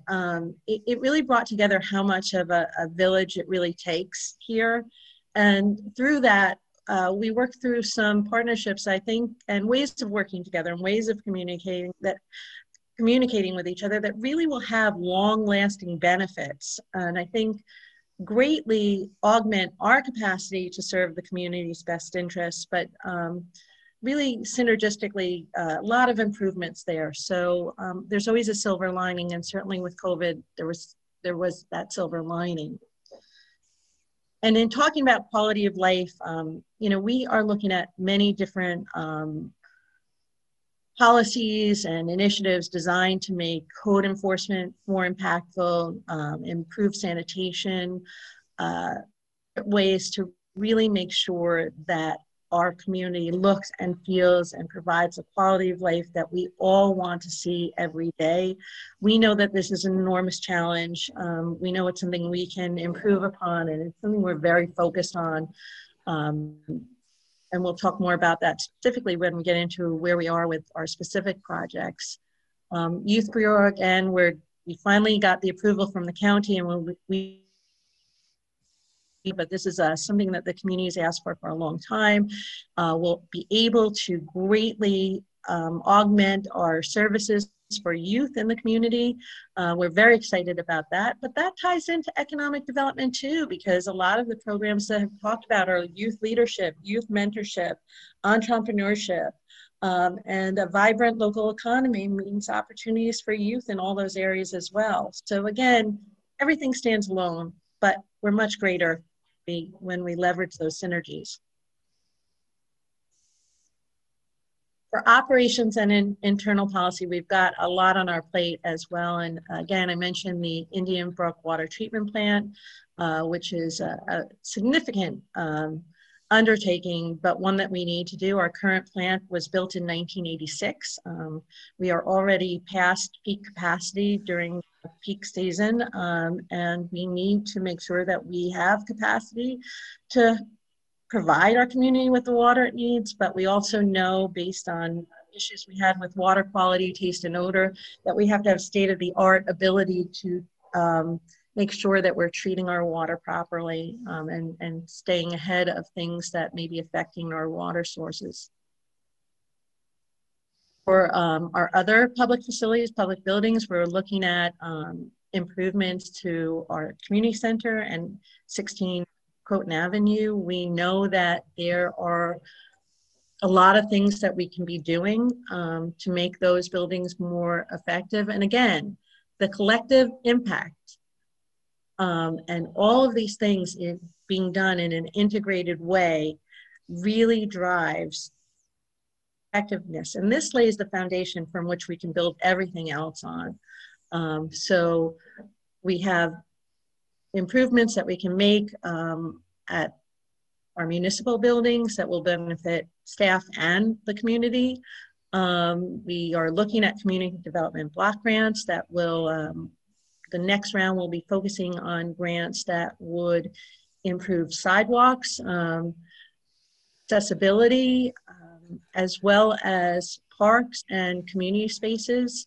And that's going to be probably along the Spring Street corridor, but you know, in upgrading our community spaces, we'll be able to have a lot more impact too on quality of life, and taking some of our playgrounds and expanding them to touch on things that have to do with environmental sustainability in terms of materials, but also human sustainability in terms of more dynamic play structures and things to address kids with a wide range of needs and ages. Internal policies, professional services, contracts, and intermunicipal agreements are all something that we're working on. We're really placed everything under systematic review. And as you know, we're doing professional services, we're doing RFPs. We have everything on a schedule for a 3-year RFP, so that we're making sure we're getting the best services at the best price. And sustainable infrastructure is incorporated into all our capital projects, and increasingly sustainability is the lens that we look through everything. So again, everything stands alone, but together, much stronger. Next slide, please. And really, I think this is a pretty simple concept. Strategic and integrated approach to project management, we know is very important. The nexus of all of this is greater efficiency, greater impact, improved sustainability. But more importantly, and I didn't put it here, is it greatly enhances quality of life for all of us. So as we look through all our projects, and we are doing a lot right now, but we're also building a really, really strong integrated foundation. And the idea is that as we do these projects, we really take everything that we've heard from the community and try to maximize it and leverage it at every opportunity, and doing so because we're using community resources. So being as efficient as possible with those resources, having the greatest impact, is ultimately really the role of what we're doing here in village government. And next, I can take you through the specific status of where we are on all our specific projects. In planning and development, our comprehensive plan, sitting tomorrow, we have closed the public hearing. Written comments are going to be accepted until April 20th, and we are going to, and we anticipate adopting the plan, that the board will adopt a plan in June sometime. So DPW site development, we just completed a pretty extensive public engagement series, and now we're developing the land acquisition and disposition agreement, which will be coming forward to the board within the next few weeks. Our parking and mobility study will have a presentation at the 428 work session. The study is anticipated to be complete by June, and we can start looking at implementing the recommendations then, and developing a plan for that. We're also excited because Maddi's done a tremendous amount of work working with the police department and others in reviewing our metering systems. So we'll be coming to the board with a recommendation for a mobile payment app that will make everybody much happier, and that'll be coming in June, and that's going to be pretty much ready to be implemented immediately. Our road diet study, stakeholder meetings are going to be happening towards the end of this month, April 20th and 22nd. Study completion in June, and we just submitted an implementation grant, which would actually help pay for the actual milling and paving of the road, striping of the road. we submitted it through a federal funding stream, community project funding that we were made aware of through Mondier Jones's office. And we just submitted today a proposal for $1 million. And we were able, Trustee Casada and I were able to show the congressman exactly, we stood on the corner of Broadway and Highland Avenue and showed him directly what that road diet could possibly do. So hopefully that'll score some points. 200 Main Street, we'll be bringing forth an RFP, or we'll be actually coming to the board next week to get approval to go forward with an RFP and for the remediation, and that project should be completed by the end of 2021. Youth Bureau, like I said, we are very excited. We are going to start canvassing for the Director of Youth Services. And we're looking to have a Youth Bureau established with a Youth Bureau board in place by the fall of 2021. So once we have the director hired, we'll be able to form the board and really start shaping the organization and getting it ready for impact. We are doing the research to identify economic development structure, and we'll be coming to the board in June with some thoughts and early recommendations on that. Environmental sustainability, we have a lot of things going on under this. Our urban forestry grant RFP results were received, and we're moving forward to purchase our trees, which we're very excited to be planting. We're working with Sustainable Westchester. We meet with them weekly. We are promoting the Energy Smart Home program with the town and the village of Briarcliff. NYSERDA and Con Edison, we're pursuing funding for charging stations for community use near the community center, our muni lots, and at Wishney Park. And we are planning an Arbor Day celebration where we'll be planting a tree in Nelson City Park on Arbor Day. With regards to quality of life, we are looking at local laws and new policies and recommendations, all mostly in the area of building, planning, code enforcement. We are also working internally to establish a code enforcement task force, which we'll be doing next month. So I'll be able to give you more specifics on that, but that's something we're going to be getting members of different departments working on that. And we'll be reaching out to the board as well to have some board liaison participation. We just hired a new code enforcement officer, and we are adding Saturday code enforcement schedules. So we're happy about that as well. And for COVID-19, we have our memorial planned at Nelson City Park and should have that completed, the memorial actually in place by the summer sometime. We're working continuously with community partners to facilitate testing, vaccines, and address other community needs. And we have ongoing efforts pretty much daily. Things change almost every day, but to ensure resident and staff safety and compliance. And then finally, on the operations and internal policies, Indian Brook water treatment plant will be bidding this winter. Construction is estimated to be completed in 2024. We've already received $3 million water infrastructure improvement grant that will be part of the implementation during the construction phase. And we will be actively pursuing additional grant funding. With our regard to our capital improvements at the rec center and at 16 Croton Avenue, we've hired Nexus. We should have the first draft of plans next month. For CDBG, as I mentioned, we'll be submitting proposals for the 2022-2024 round for sidewalk improvements and playground upgrades. Those are due in July, I believe.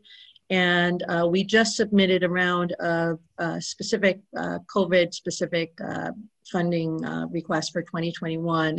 And we've requested an array of materials and equipment that we can use to facilitate outdoor dining and outdoor activities, including movies in the park, that type of thing this summer. operational policies and professional services and IMAs. As you well know, the Police Reform and Reinvention Plan was submitted on April 1st. And we will be working with the board on following up and implementation and supporting whatever way possible. We are currently putting together recommendations for vehicle procurement, expense reimbursement policies, vehicle procurement and expense reimbursement policies. So we will be reviewing that at an upcoming work session, probably by this summer sometime. The Village Seal survey is complete, so onward with the Village Seal, and we will be supporting the board as best we can in that regard. We have our RFP schedule for this year includes pest training and audit, Affordable Care Act compliance, and special counsel for litigation, as well as police IT.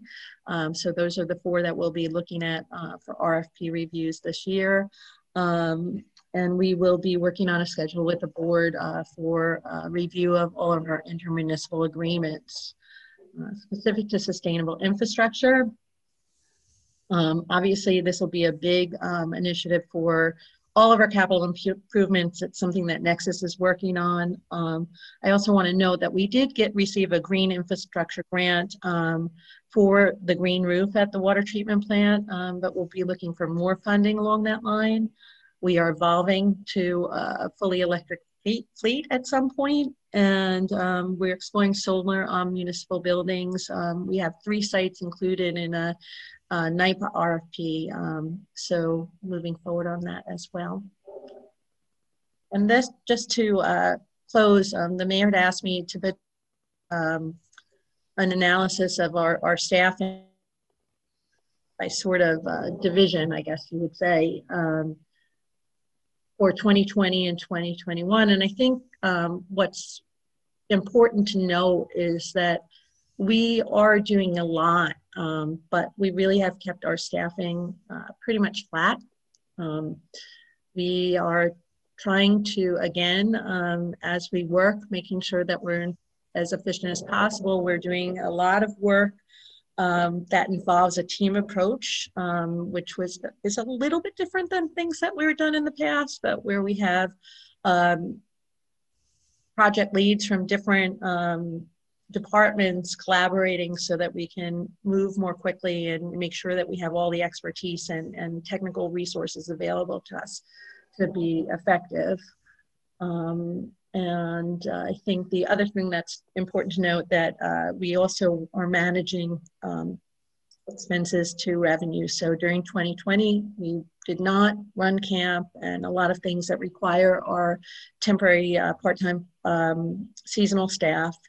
And that enabled us to, you know, keep ourselves in good fiscal shape.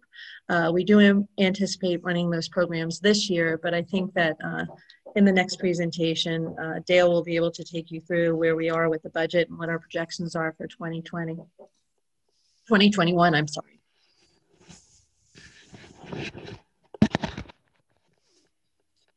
Are we going right into budgets, or do we take a little, so how do you want to do it? It's your presentation. You can ask questions now about any of the projects, and then we can go into budgets, or we can just go straight through and you can ask questions. However, we're open, we're flexible. I would prefer if I could ask questions on this one. So, because budget is a little bit different, and there's another presentation which is a little bit different. So I would prefer, me personally would prefer to ask some questions now if I could. Okay, I'm neutral on it, so I'm fine. It seems like a natural spot. I want to just kick it off. First of all, thank you for putting this all together. I'm exhausted listening to it. I can only imagine what it's like working on all this stuff. It's really great, Karen, what you and your staff have put together. I appreciate. To put it in context, I spoke to a village manager a while ago, and maybe it's my corporate background, I don't know, but I happen to like quarterly reviews. This is not the same layout that I'd expected, because last time we talked about projects, you had a different sort of setup. But I'm loving the fact that each time we see it, There's a different context. You're putting the presentations together a little bit differently. Obviously, somebody on staff is a huge fan of Prezi and things like that, so it makes it, I think, easier to understand. So I really appreciate all the work that went into pulling together so many diverse projects done by so many different people. And then pulling it all together, and we'll pull it together with budgets. I hope that, like, in the next quarter, when you do the review, though, that you keep it, at least in 2021, in the similar format. Obviously, we will not take as much time in the first part. We'll simply say people go back and look at it. But I love the context. It's our first quarter of 2021. So I appreciate that. And I'm going to tell you, I may, for the first time, and you may never hear this from me again, I don't actually have any real questions. They may come up, but you did such a good job of laying it out. Not exactly the way I would have laid it out, not exactly the focus, but it doesn't matter how I would have done it. I'm not the village manager. You're the village manager, and all of your people put it together, and it really tells a story, and I very much appreciate not only the story, but the number of, I was trying to keep track of all the initiatives, including some of things that I've not seen before, so I appreciate that. I do think it's important to have the staff. I'd like that to stay in. And I think it should become a part of Dale's conversations as well, so people know the staff, where we are year to date and where we are year over year, because people have very different views of civil servants and what the municipality has. And I think seeing the numbers tells the story. So that was just a context. And I expect to have this done every quarter going forward. And I think that will be super helpful. So opening it up to trustees, Manny's picture is actually front and center in my gallery because he started talking. So his picture is the biggest one in my gallery on Zoom. So the biggest picture gets to go first. Manny, you're on. Thanks, Mayor. I appreciate that. So, no, I appreciate this, Karen, and sure Maddi was, and Jamie was probably involved on all this other stuff. So this is very helpful. Obviously, a little bit different from what it was sent to us before. So I was trying to keep track. Yeah, I did make, we did make some edits along the way. Yeah, so I'm missing some of the slides, obviously. Yeah, so I'll get you the final version. That'll be great. So I'm gonna go like an overall. Sure, there's a lot of projects. Some of them they're integrated within each other. I cannot wait to go over at some point the code enforcement stuff. I'm hoping, and I'm gonna cross my fingers, it's the same stuff that I've been hoping to talk and to bring in front of the board for, I want to say 2 years now, with the help of Stuart. Yep. So I'm hoping that comes in front of us soon. I hope that's, again, I'm hoping that's what it is. You know, point of clarification and some of the stuff, like I'm going to take that phrase out of Trustee Fricci. You know, I'm glad that actually we're going to have a code enforcement that works on the weekends. That's not something new. That's all something that we had in the past and never was replaced, I want to say, or never someone took over from that portion of it. So I'm glad to see that that is happening now. And Karen and I had discussions, and I had different ideas and different concepts and how that should be taking place, because obviously Saturday could be a busy day. It should not be an easy day. It should be a very busy and proactive day for whoever is going to be working on that Saturday.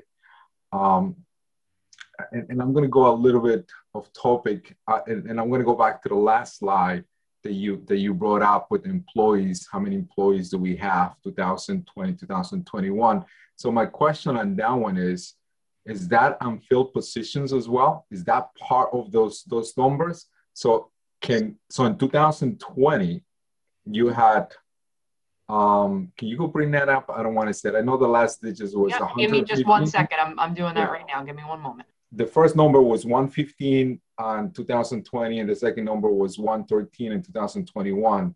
So I was just curious to know that those were, I'm assuming there were, I believe, retirements that happened last year, correct? So there were some retirements last year that we didn't fill, but there were 4 full-time vacancies last year. So there's 5 this year, So it sort of, and then we had one full-time person go to part-time in 2021. So to me, in reality, is that even though we have those positions and as a full-time, sure, because I know in the building department we had at least 2 vacancies. We had the allocation money for in a budget, but they were really not there. As a physical person was not there. Our body was not filling those chairs. Same thing for Dell, sure. On the finance department, there's someone missing, but that missing person is part of the count. Well, we incorporated any vacancies in the so we broke it out.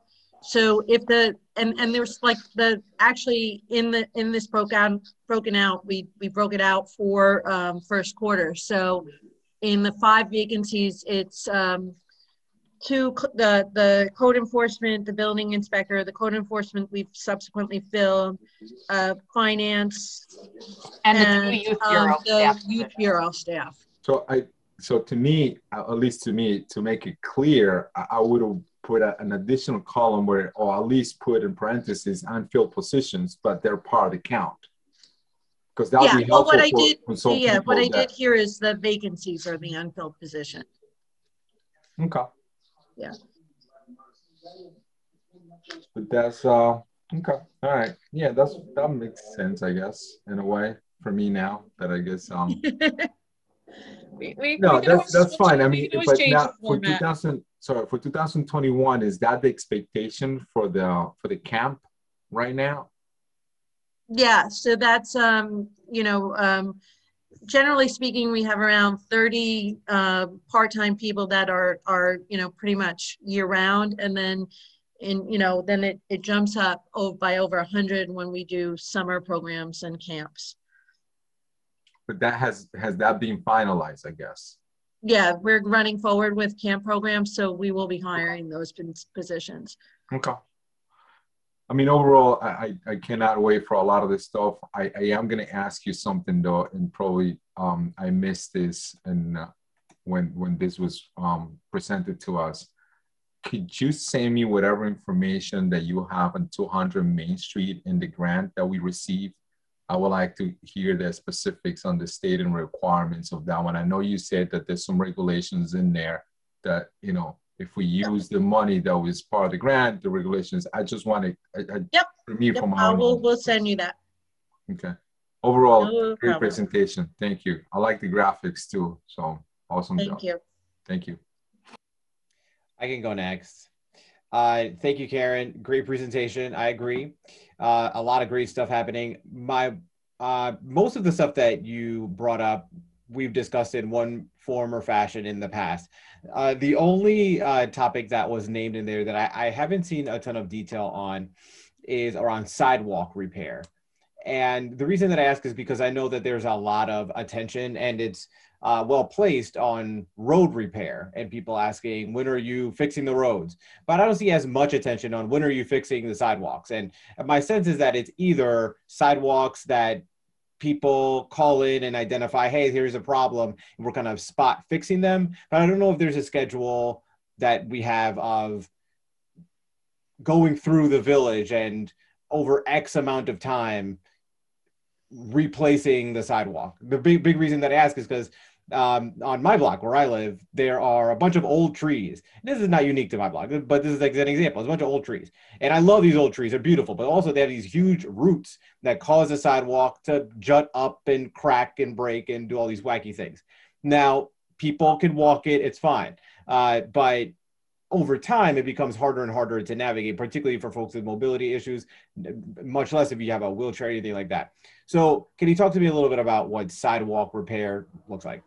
So, so first I want to clarify for, what I didn't go into is like the, the annual paving that comes out of DPW. That's really sort of the day-to-day works of the village. This really was specific to grants because the community development block grants will pay for the sidewalk infrastructure, the accessibility that goes with that. That's a good project that we can get funding for. So but you know, Paul and I have talked about this because it's not just your neighborhood, it's a big issue, and we're kind of concerned because it's a big issue in Sparta too, which is a historic district. So you have these gorgeous old trees and they are completely destroying like the sidewalk. It is a hazard. So we do have a schedule, you know, and that's something that Paul can be presenting. And I think it's something that we can look towards too, of where we want to go, especially as we get ready for the next budget season, is making sure we're amplifying what we're getting through grant funding, and that definitely is on Paul's radar. So, you know, when we did the aqueduct, the Dewar Circle and aqueduct, we did the sidewalks and paving at the same time, and the sidewalks were all the curb cuts were done. The ADA accessibility was upgraded. So that's usually what we do. I think on, you know, the streets with the trees and stuff, it may mean trees come down. It's going to be a difficult decisions going to have to be made there, but we definitely have that situation in a few places in the village. So it is something that's on Paul's radar that we're going to have to figure out how we're going to address. Thank you. Karen, can I just say just one thing, Trustee Lopez? Under our charter, the property owner will be assessed the cost of those repairs. And so that's done. We just got a notice that we're doing it on one particular location. They get assessed. They have the ability, if they want you, to hire their own contractor to make the repairs. If not, we'll do it. But if we do it, they do have to pay for it. And if they don't pay for it, it goes on their tax bill. That's helpful. Thank you, Stuart.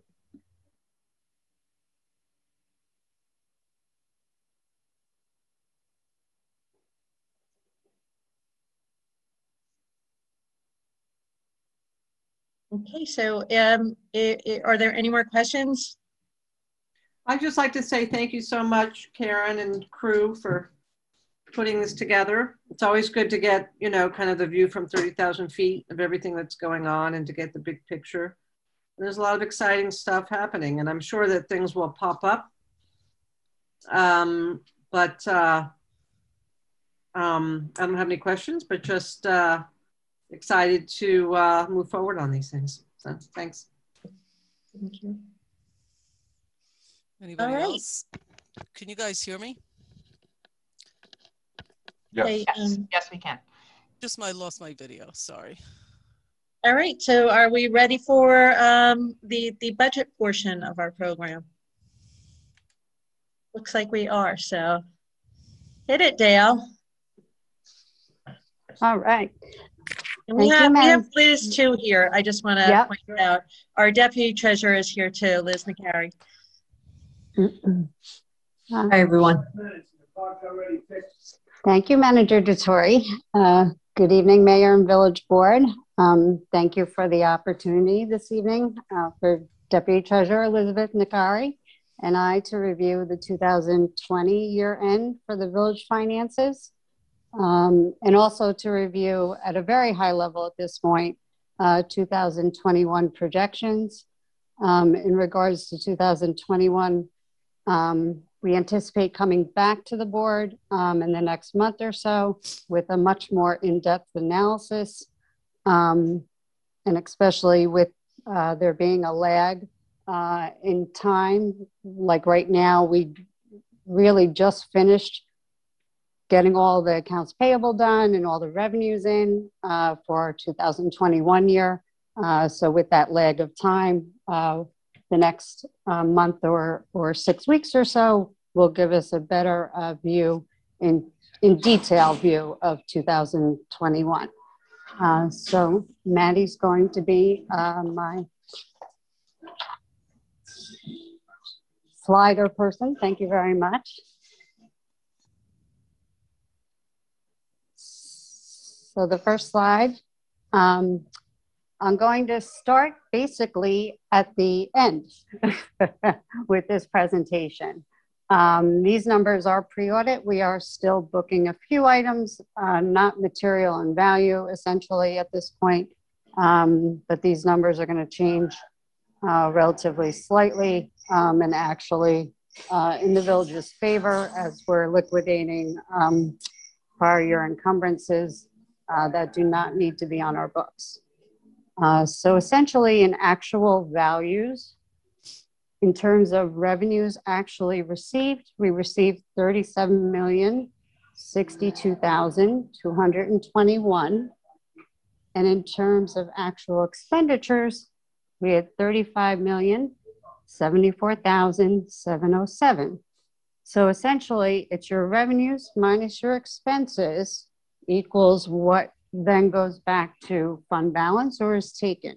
And so since our revenues are higher than our expenses, we are going to add to fund balance at the end of 2020, $1,987,514. But how did we get there? So if we go to the next slide, for this purpose, I did not include fund balance in either the revenue side of the ledger or the expense side of the ledger, just to make it easier to see where our actual numbers were coming from.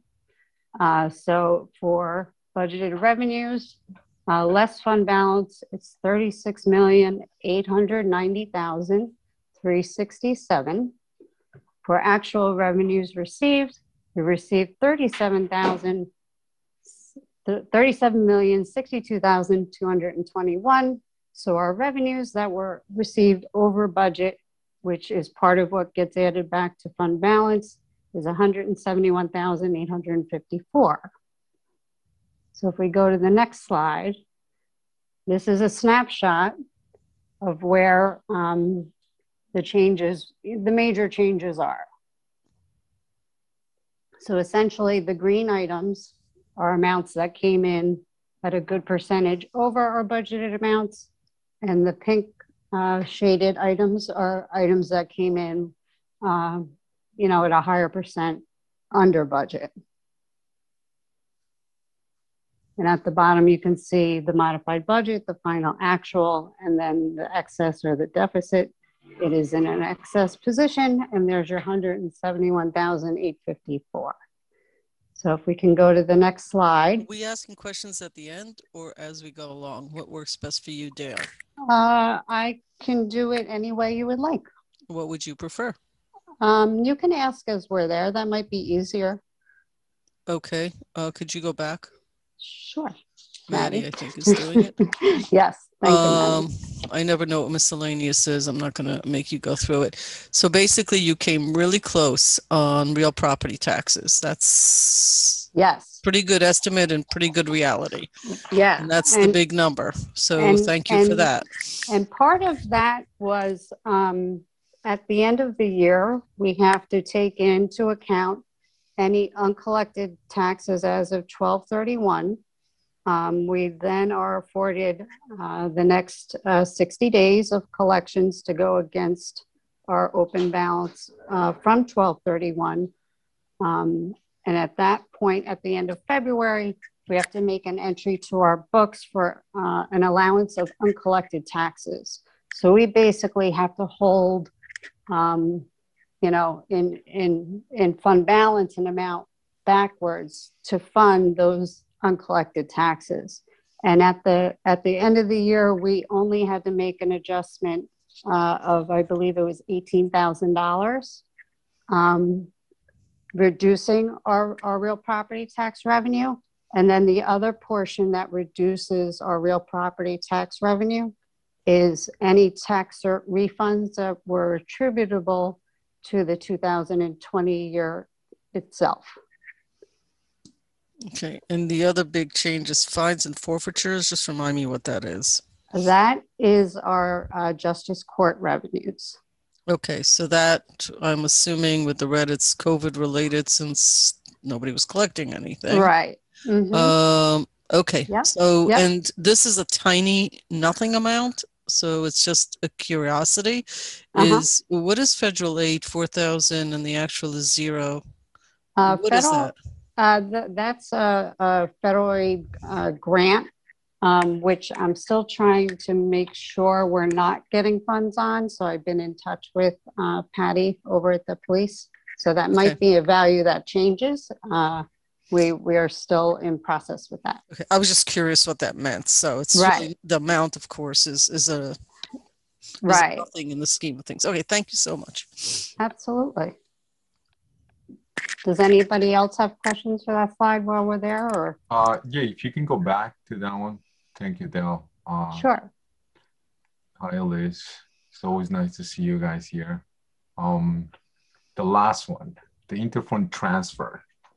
Can you go into the details on that one? Exactly what that means? Sure. The interfund transfer amount is actually an amount that came over to the general fund back in, I believe we did the resolution end of May or beginning of June to close a bunch of older capital projects that were no longer active. At that point, 133,000 went back to the general fund, because if a project is funded by the general fund or the water fund or the sewer fund, you can then transfer the funds back appropriately to the fund. If that project was funded from a borrow, so a serial bond, we then have to transfer the excess balance of a project funded by a serial bond over to debt service. And then you are allowed to use the reserves from the debt service to pay down the bond in the coming years. Okay. So we had a portion of both going on when we did that resolution. Now I remember that. Thank you. Sure. Obviously, on the fines and forfeitures, I'm hoping to maybe this year or next year we actually get to see some of that money that was put in the budget, 2020 budget. Maybe we can see an increase that at some point. So, but that's just a hope. I don't have any questions on this one, but thank you, Dale. I have your hope too, as well. Okay, so the next slide then, if we're good. So here is a highlight of some of the bigger items that did come in under budget, unfortunately. And a lot of these we had recognized back in, it was almost a year ago now, when we went to the board, when the beginning days of COVID, and the board was very responsive and wanted to make sure we had these different scenarios in play so that we could guide ourselves, right? We could determine, or try to at least determine, what might happen. And some of it did, unfortunately, and we are looking at that right now. So our prisoner transportation, where we had budgeted 34,000 in revenue, we did only receive 7,500. Our parking revenues were down, not so much for the train station, although that will be a discussion item in a future slide for 2021. But for the muni lot parking, because there was a period of time that they were not doing the permits. So there's like basically a lag in that situation, and they were not ticketing, which then goes hand in hand also with the last line of justice court fines.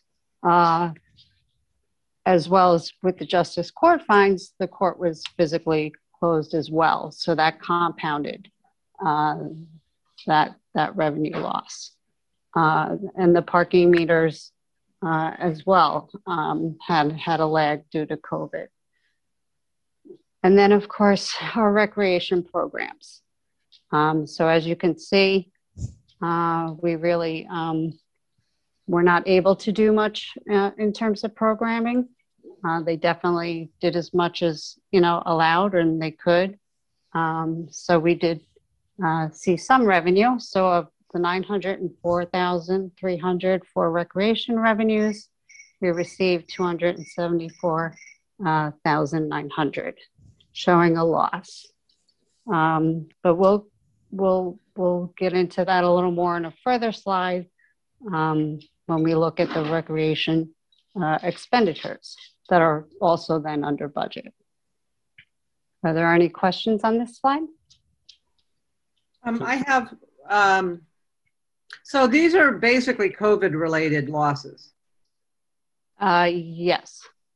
And yet, despite these losses, we came out almost $2 million ahead. Yes. Good. Well, but you carry over some stuff. It's not right. So what is prisoner transportation, and why is that are we involved in prisoner transportation? We have a contract with the county to transport the prisoners when they're coming to court. So it's in regards to that contract.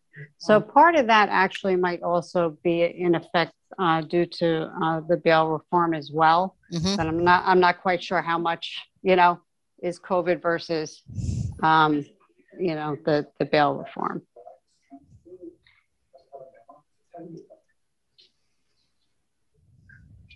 I imagine pretty much everybody has COVID-related losses. Every municipality, right? Oh, absolutely. So yes. No question. We are not alone. No. And the Village of Austin was actually one of 20 entities that the Office of the State Comptroller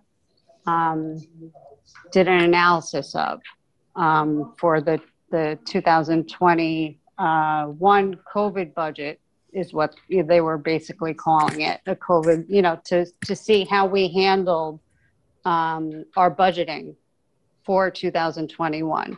And we received, as positive as the state comptroller would give, basically you did fine, no opinion, which is great. So. Thank you, Dale. Quick question for you. So the last one, that Justin Court's fines, is that the same as the previous page, the fines and forfeitures as well? Yes. Right, because the amounts are a little bit, at least I'm looking at the spreadsheet that I have here, or the presentation that I have here, and the amounts are different. Not that by much, not that right. It doesn't mean anything, but right. I was just curious if there's a, if there's a reason why. Well, because in justice fines and forfeitures as a function, we also have a budget item for deposits. Gotcha. So that, and we can take those in as revenue. Okay. For bail. Okay. Mm-hmm. Yeah. Right. Cool. Thank you. Sure. Okay. If no one has any questions, we'll get to a better slide for revenues. So this slide depicts where we came in actually over budget.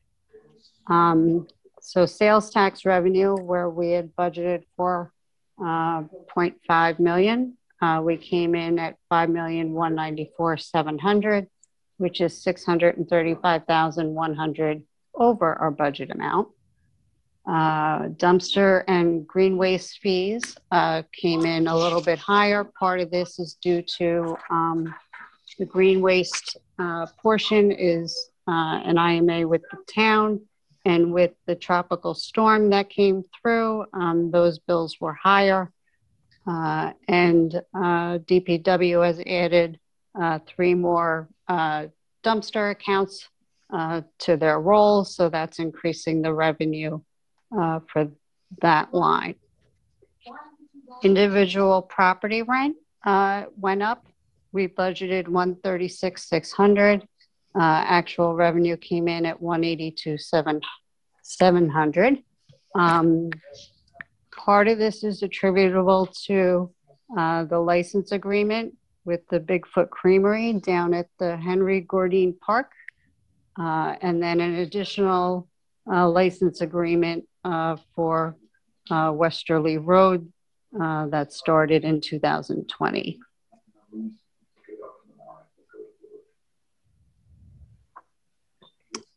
The next line is building permits, where we had budgeted 150,000. They came in at 232,100, and I had asked Joe for a list, which I can't find, but he did have a couple of higher building permits in 2020. One of them was for 32 State Street. Another higher one was 173 North Highland and 175 North Highland, and 70A Croton Avenue. And when we get to 2021, I neglected to add, unfortunately, the current year's building permits increase on there, but we'll talk about that when we get there. Sale of surplus, we do not budget for one-off items, so we essentially budget zero, but sale of surplus is when we approve, send a resolution to the board to approve some of our older equipment or vehicles to be designated as surplus. We can then auction them and receive the funds, and that is what happened in 2020. We received 102,700. I know there were various cars and pieces of equipment, but there were also two older fire trucks. Health insurance stop loss, even though it shows as a revenue, there really is an offsetting expense, especially in years where our health costs exceed budget, which we will see on one of the slides further on. But stop loss is basically, we have a limit that we pay up to for an individual in terms of health expenses. And then at that point, an excess policy comes into play. And that's where these reimbursements are generated from. The next line is mortgage tax, which, as you can see, we budgeted 180,000. It came in at 264,800, which was basically 147%. So that's great.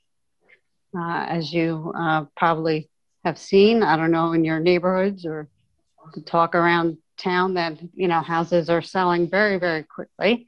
We have tons of calls for final water readings for people, you know, that are moving out. So it's very active right now. So, and it's still active. So I expect that number to stay pretty much the same for 2021. And interfund transfers, this is what Manuel had asked before that we spoke about. So this is the debt service, the capital, closed capital projects coming over for the general fund portion as a revenue. Does anyone have questions on that slide, or we're okay? We're good. We can keep going. I do. Oh. Sorry, Mayor. So the expectations of the sales taxes, that we knew that they were going to be higher. We have that expectation. Because of what's been happening, do you think that is going to continue in the 2021 budget portion of that, based on any conversations that you had with the county? I do have an analysis in as we get further into the slides for the 2021 amount. And essentially, you know, I try to be very conservative because I like to be happily surprised versus not happily surprised. Let's say. So, and especially with sales tax, because essentially when we budgeted for 2020, back in, you know, the end of 2019, this is pre anything, you know, and we were very conservative because that was essentially when the additional 1% for sales tax was coming, but we had no actual facts to base it on. So even though they gave us a projection, you know, of almost 1.4 million, I believe, in additional sales tax revenue that we were supposed to receive. We only budgeted half of it for 2020, and we were lucky, you know, because if we had budgeted the whole thing, we wouldn't be looking at this as a positive. Correct. We'd be looking at it as a negative. As a negative. Correct. That's what I want to emphasize to the rest of the board, that this is the reasons why we've seen high numbers is because how conservative are, you know, Dale and Tom were in the past, obviously, and how to look at this. And also the building department and the building permit, you know, you kind of touch a little bit, you know, we were inspecting a building permit, which came out, you know, that was that. So now that phase, it reduces in a way a little bit of the 2021, but we'll look at it when we get to that point. But no, thank you. Thanks for this one. Okay, great. Hey, Dale. Yes. I know that how much we love going through every single line item, and there are endless number of questions. However, if I may suggest that we move slide by slide, not line item by line item, and Sure. people can ask if they have a line item question, either for clarification. I'm just looking at the time, and yes, I do appreciate and recognize you know, that I talked a lot about towing, but it was an issue that mattered to me. So I apologize, but that's fine by me. Absolutely.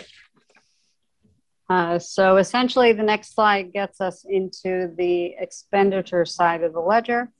And as you can see, this is where the other portion of that 1.9 million that's being shown in fund balance is housed. It's from expenditures being under budget.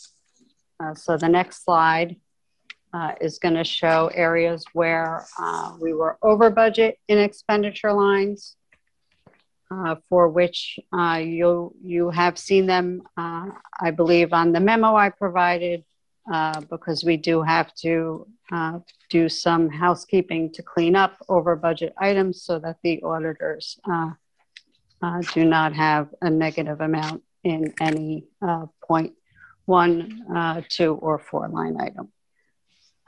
So if anybody has questions on this slide. I just have one comment, not a question, and I guess at some point I want to go back to something that I brought up a couple of weeks back. Is the tax discharge claims. There's a big difference of $80,000. Sure, I know I said this before, but I think we have to look at this, and we have to have a conversation with Fernando at some point. We need to, at least I would like to understand this better, because we reduced the amount a couple of years back when the town did the assessed value on all the properties, and now we are seeing an increase on this, and it's not a small increase, it's a big increase. It's $80,000. So I want to make sure that we are aware of where the assessor's office is going with this, and if we need to up our budget to meet this number, that's what we have to do. But I think we need to have a conversation with Fernando itself and kind of to better understand. That's the moment that I have.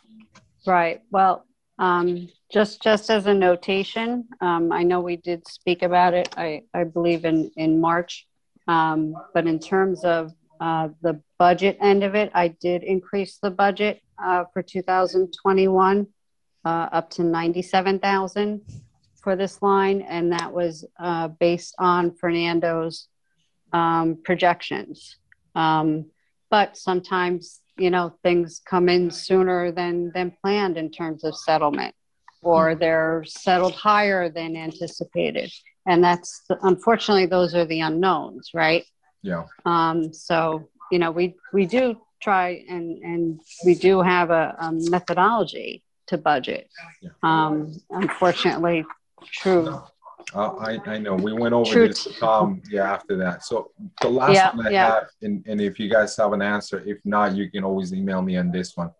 The planning consultant service, $48,000 over difference. Karen, Dale, you can send me an email on this one. I would like to just to get a little bit better clarification on this. I want to make sure that what was that we missed, I guess. That was where we we had increased the contract when we were absent, down a planner. But that's since been rectified, so you won't see that. It's not, yeah. Right. That was, yes. But hold on a second. We hire a planner on March. So between January and March, I want to say, that's $48,000.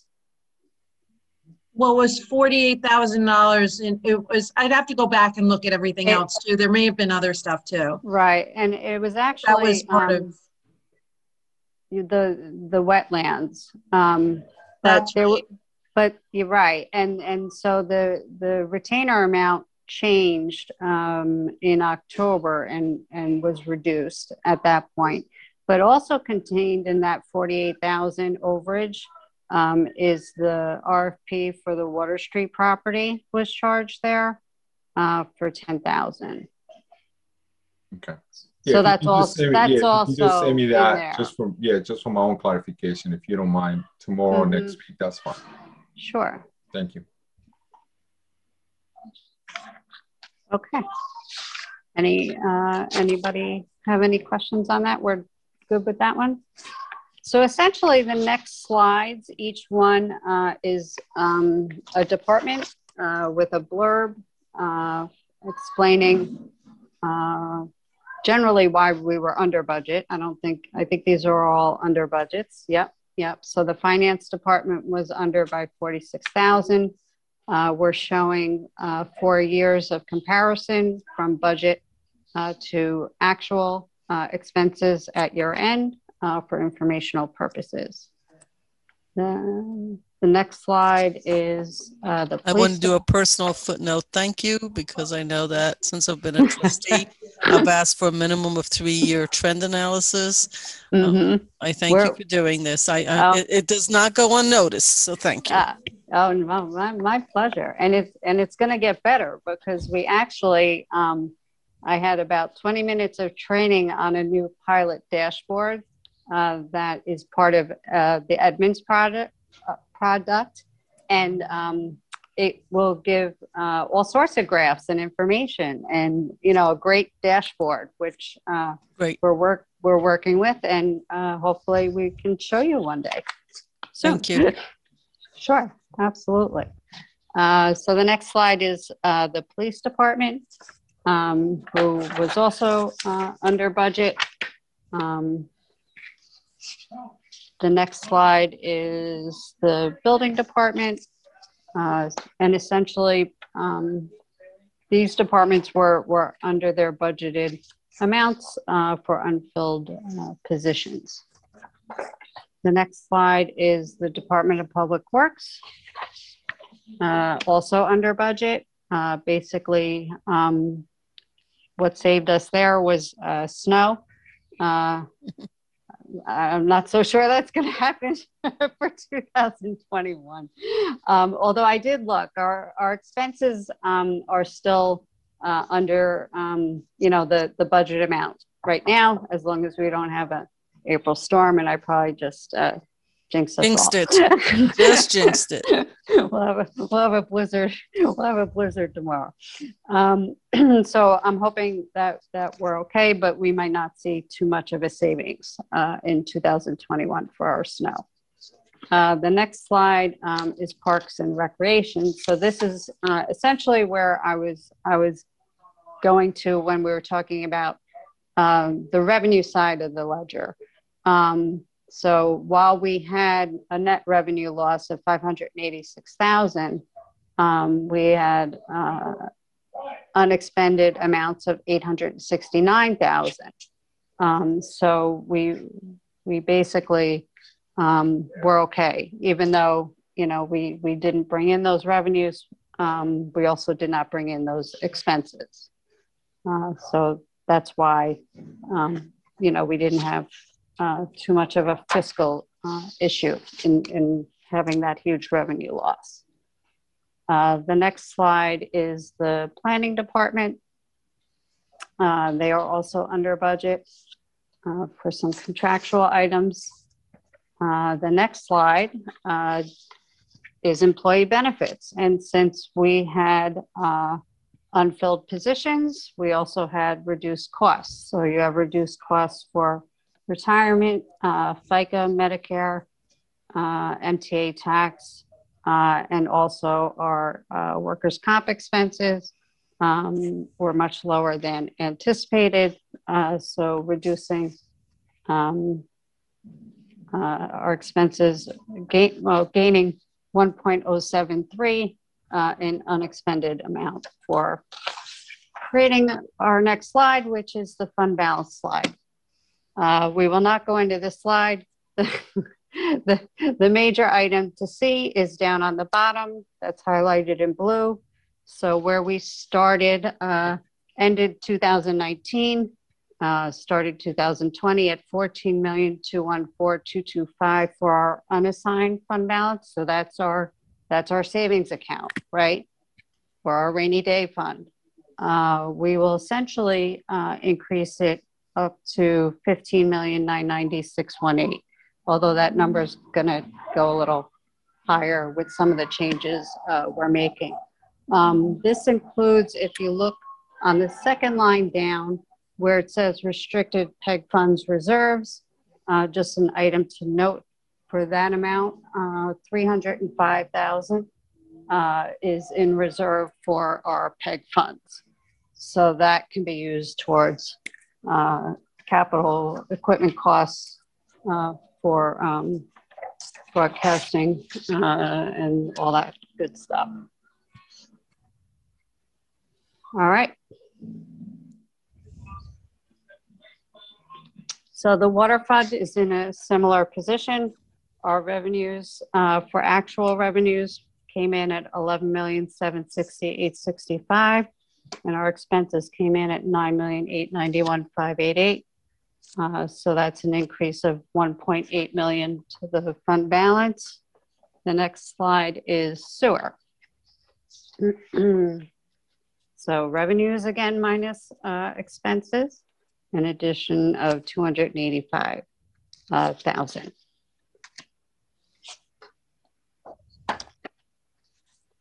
So the next couple slides we'll touch on just briefly 2021. So being conservative in projecting out sales tax in respect to what I've seen so far for January and February, where there was a reduction from the prior year, even though those prior year amounts were pre-COVID, being conservative and saying we will receive 454,000 over our budgeted amount for 2021. Station parking is definitely lagging. I know the clerk has opened up the waiting list. I have seen some activity, but I'm being conservative in anticipating potentially another 25,000 in revenues, giving us a potential budget gap of 120,000. On the plus side, though, we have submitted 95,000 in reimbursement for COVID costs that will come in if they are granted in 2021 as revenue for Tropical Storm Isaias. We're still working on submitting stuff. We've submitted a couple of pieces of the reimbursement, still working on the rest, but they total to 269,000 in reimbursement. And then of course the American Rescue Plan, we're waiting on final allocation numbers for the village, as well as additional guidance from the Department of Treasury that's supposed to be giving out more guidance on use, eligible use.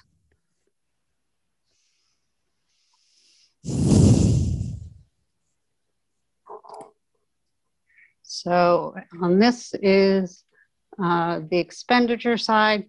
So as of this date right now, and this cost savings is through this week's payroll. So it's true cost savings. We have 4 open positions in the police department, 2 for the Youth Bureau, 1 for finance, and then 2 for building. So to date, we have a budget savings of $211,000 in expenses. Where do we see a concern is special counsel for Labor Council, which is budgeted at $50,000, but we're projecting $150,000. What we do want to bring up, though, is the summer intern program, where we currently have 6 positions that have been brought forward for interns, but only 2 are physically budgeted at this point. So we would like to submit a budget adjustment for the next meeting to cover those. So, oh, I'm sorry, Mayor, go ahead. no, I just want to say a couple things. Just tell me if let's make sure that I have this right. The police department has had 4 openings on and off for a number of years now, correct? It varies between 2, 3, 4. Okay. This is the highest. The highest, but That it's generally that got a I've seen. couple. We budget and they usually have. Yes. The Youth Bureau Yeah. is non-existent really yet.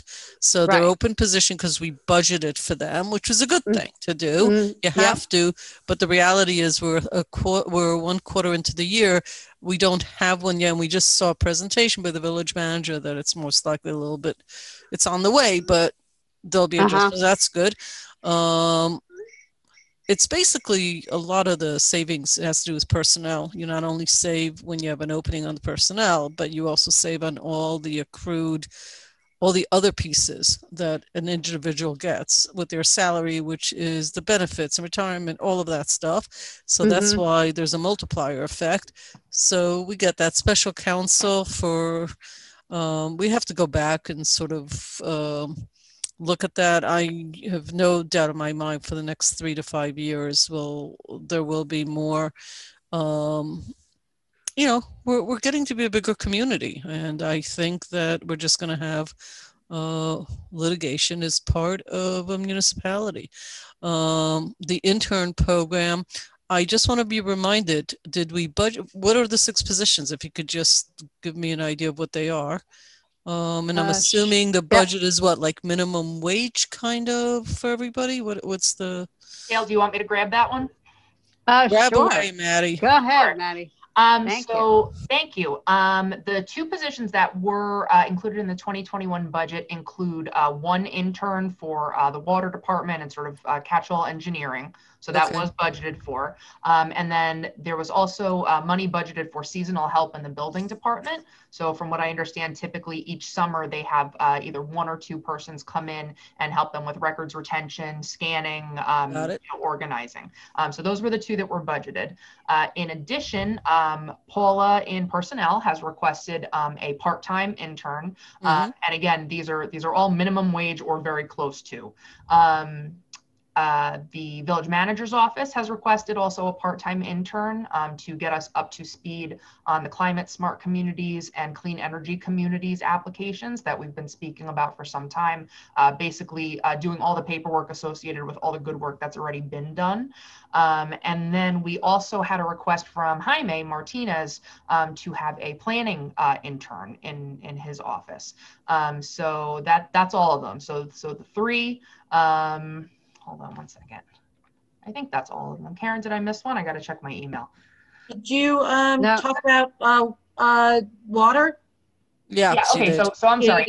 1 in engineering, 2 in building. So that's 3. Okay. And then 1 in manager, 1 in planning, 1 in personnel. Yeah. Okay. I'd like to, if I may at this point, suggest that you add a position.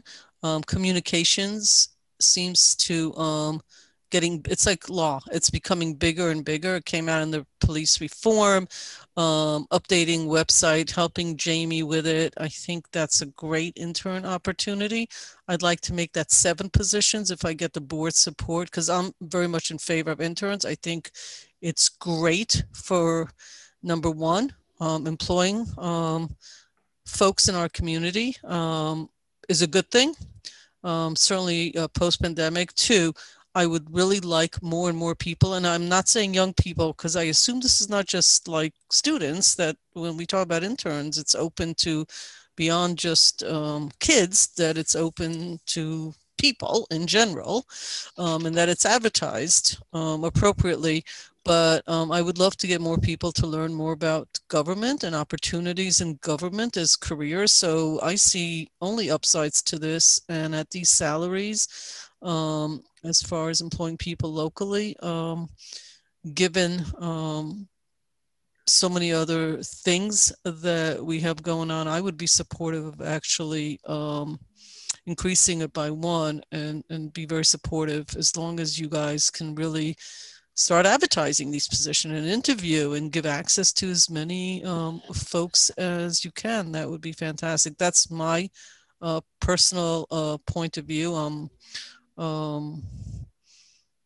Very much in support of that. And I know that this was added a little bit late, but thank you for doing that.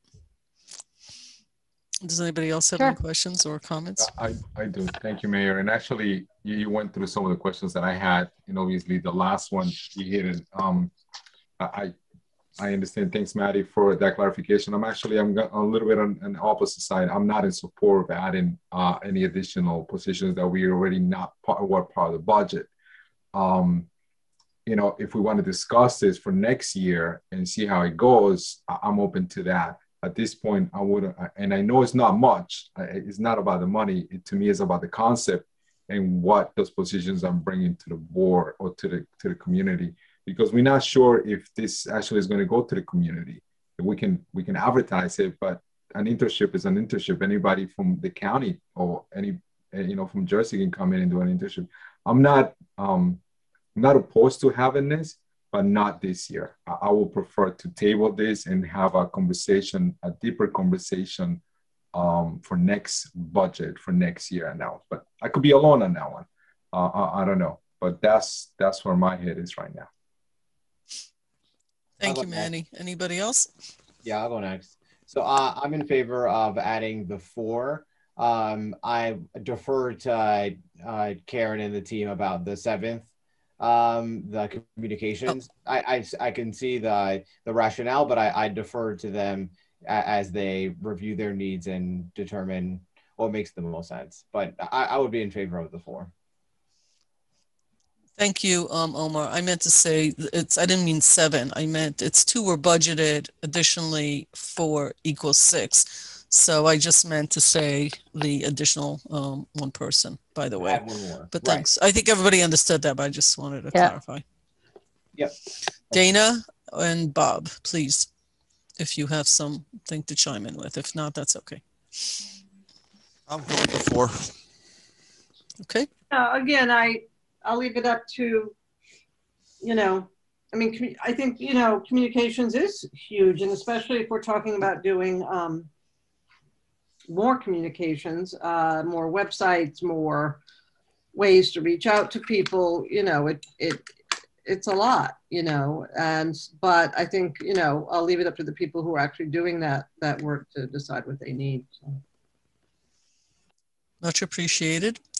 So what am I hearing? Well, because they are asking here, I think, even though there's no question mark at the end, nor is there commentary that says we'd like to ask the board to increase. So what do you want to do next, Karen? I think you've gotten me by my lonesome, giving you even 1 more intern, and the majority saying, on the other side, Manny in disagreement saying, if you didn't put in the budget, we shouldn't be approving it now.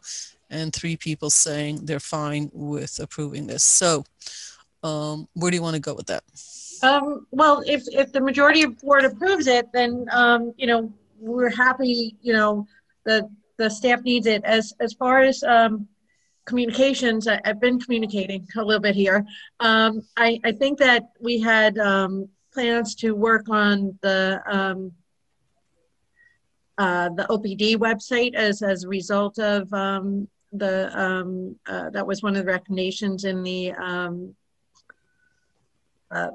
police reform and reinvention, and that's definitely something like I think that we could use extra hands on. So that could be helpful. So we would say yes. Okay, so it looks like you have the three people who are agreeing with what's being asked here. I'm still going to say that I would like to have even one more person, because this is somewhere where some talent is available and we can really do some cleaning up of a lot of things related to web, social media, etc. But that's a passion of mine. So I didn't win the argument, but you still will get the 4 positions that you guys determined is what you need. And I'm assuming that Right. legal didn't ask. Stuart, you have had an intern, but you didn't ask for any on this in this budget? Legal does not want, and it was taken out of my budget. I asked that it be taken out previously, so I haven't Okay. had one in 3 years. All right, I'm just throwing it out there as an opportunity to be helpful. I don't, not stepping on toes. I just always want to offer folks the opportunity. Okay. Great. Terrific. So this is contingent. Okay. Oh, now you have a slide that says questions. Well, see, that's where Maddi, with her sense of humor, should have not put that slide up. Anyway, I Sorry. guess questions. Yes. Does anybody have questions?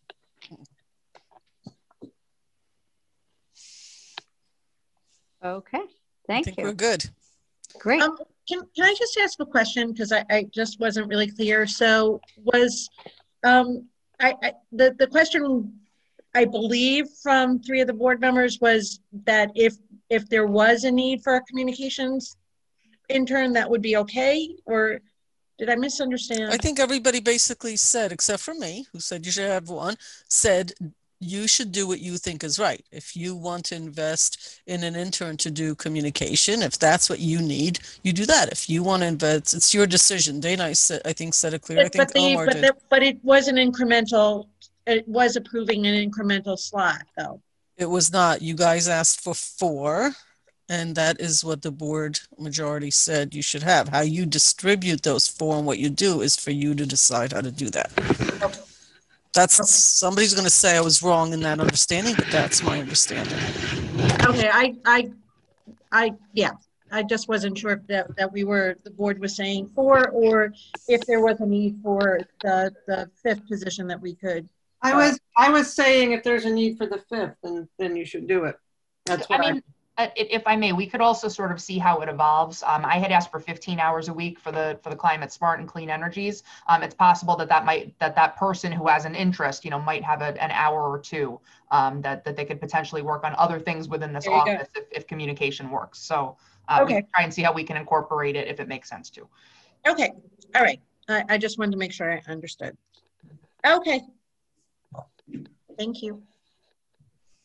No, thank you. I think this was a very worthwhile. We'll do it again in about a quarter. If you don't have all the numbers ready a week or 2 after the quarter, just let us know. But I really would like to have this done quarterly. I think it's important for the public, and I think it's important for the board, so we're not jumping all over the place asking questions about individual projects. There are a lot of initiatives. That's really like good news. All good stuff. So we can move on, I think, to the next item on the calendar, which has to do with awnings, I believe.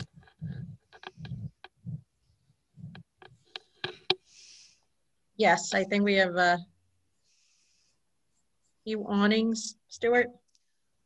2, right? I was on mute. I apologize. We have sorry. 2. We have first is 15 Croton Avenue, which is directly across the street from our building here. And if someone could just bring that up. I think that I did invite both property owners tonight. I think that Mr. Priego for 35 Main Street is here. I do not know if Mr. Campaverde is here with regard to 15 Croton. If not, Stuart, there's someone with their hand up. That might be the person. That might be him. Yeah. So what I'll do is I'll bring over Martin and the Zoom user. So I'm going to first bring over Martin. And Zoom user, if you could just introduce yourself, that would be helpful. Thank you. You would need to unmute yourselves.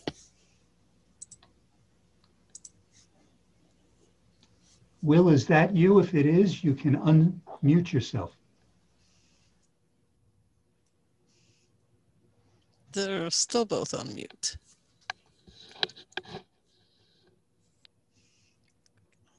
I've sent them messages to unmute. They may not realize that was to them. Oh, Hello? there, Martin is here. Okay, Good evening. Okay, Mr. Priego, I'll tell you what, why don't we do yours first? Okay. Maddie, can you just pull up 35 Main? Yes, I sure can. Give me Thanks. 1 moment. Folks, this is an application for Maraca Bar and Grill for an awning. It's at the former location of the 6 degrees of separation. Mr. Priego, good evening. I hope you're well. Good evening. Thank you. Okay, and we're going to just bring up for the board to see your application, but particularly what we have here, which is the proposed picture of the awning and where it would be located. And folks, for those of you who have not approved awning applications in the past, this is required because since the awning goes over a village street, a permit from the board is required before the approval from the board is required before a permit can be issued by the building department. So that's why we are here. The color and the type of awning that is proposed for 35 Main Street is there. It has both the size and, as I said, the location. So if anyone has any questions of Mr. Priego or of me, please feel free. I just want to know if it's about the same size as 6 degrees, since I can't visually see these. I'm not good at looking at heights and widths and stuff. Is this about the same or bigger than the 6 degree of separation awning, which I think is already there? Mr. Priego? It is the same size. We're only recovering the awning. You know, we're only changing we're recovering the awning, changing the color, and that's all what we're doing. But it is the same size. Perfect. Okay. Thank you. Do you own other places, by the way? Yes, Tabasco on South Highland Avenue. Ah, okay. All right. Thank you. That was my only question. Anyone else from the board? I'm okay with this. Yep. This meets with the board's approval. I'll have a resolution for next week. And once that, and assuming that's approved, then Mr. Priego will go back to the building department and they can issue your permit. Thank you very much. Thank you. Thank you, so sir, much. for joining us. Thank you. Thank you. Now it looks like Zoom user is not here any longer. So Maddie, if you would bring up 15 Croton and I will talk this one through. Zoom user's here. I can. Okay, he's not, I didn't see him in our panel. That's why I said. Oh, okay. Let's see. Zoom user, I'm bringing you over again. There you You're are. unmuted. Okay. Will, is this you? Yeah. Will? I'm here. Can you hear me? Yes, we can. How are you? Good evening. I'm sorry. This is my first time doing this, never before, and I apologize. I'm sorry. You're doing great. Will, you're doing just fine. We have Thank you. up here a picture of the proposed, now you're putting 2 awnings over the 2 windows, correct? Yes. Okay. And That's the plan. They're black and they're going to have no writing on them. Is that also correct? I like to put something there. Okay. But it's not in measure. Like in my window, it's going to be essential grooming, and the other one, it's going to be with gold letters also. It's going to say something simple also. Okay. Folks, as you know, this is the shop right across the street from our building. So I'm familiar with Will because he's come here a couple of times when he had to get some assistance from the building department and the DPW because we got to put a no parking spot in that lot so they could get to the lower level there. So it's good to hear from him tonight. Thank you. Any questions with regard to this awning application, which again, because it is over a village street, requires approval from the Board of Trustees? I'm fine with it. I'm fine with it. I'd love to see what the lettering would look like at some point. And that's what we're going to say, because looking up at the section view that you have in there, it seems like the only part that you can put some sort of writing is very small. Not if you go back to the comparison that from the previous sign, it had a gap. They have some sort of surface where you can put something in there, like the letters of the business. So here, I'm just curious to see if you can make that a little bit wider so you can put some sort of text in there, something that people be able to see it from, either by walking or by driving. We planning to put something underneath. I don't know the size exactly about the letters, but it's let me see. I think I have a picture here. No. Okay. I think the letters is going to be right in the front of that. There is a little line right after the window in the top. It's nothing big, but like I said, it's going to be gold letters, and I think they're going to be able to see it. Okay. I'm okay with it. Thank you, Mr. Manuel. Anyone else on the board? I'm fine with it. Okay. So again, we'll have a resolution next week for the board, and assuming it's approved, you'll then be able to go back to the building department and get your permits. Gentlemen, thank you. Have a good night. Thank you for your time. Hey, what happened to the ladies? Oh, the ladies, I'm sorry. Thank you, guys. Thank you, and stay safe. I really appreciate it. God bless you. Thank you. Thank you for joining us. Thank you there. My pleasure. Thank you, folks.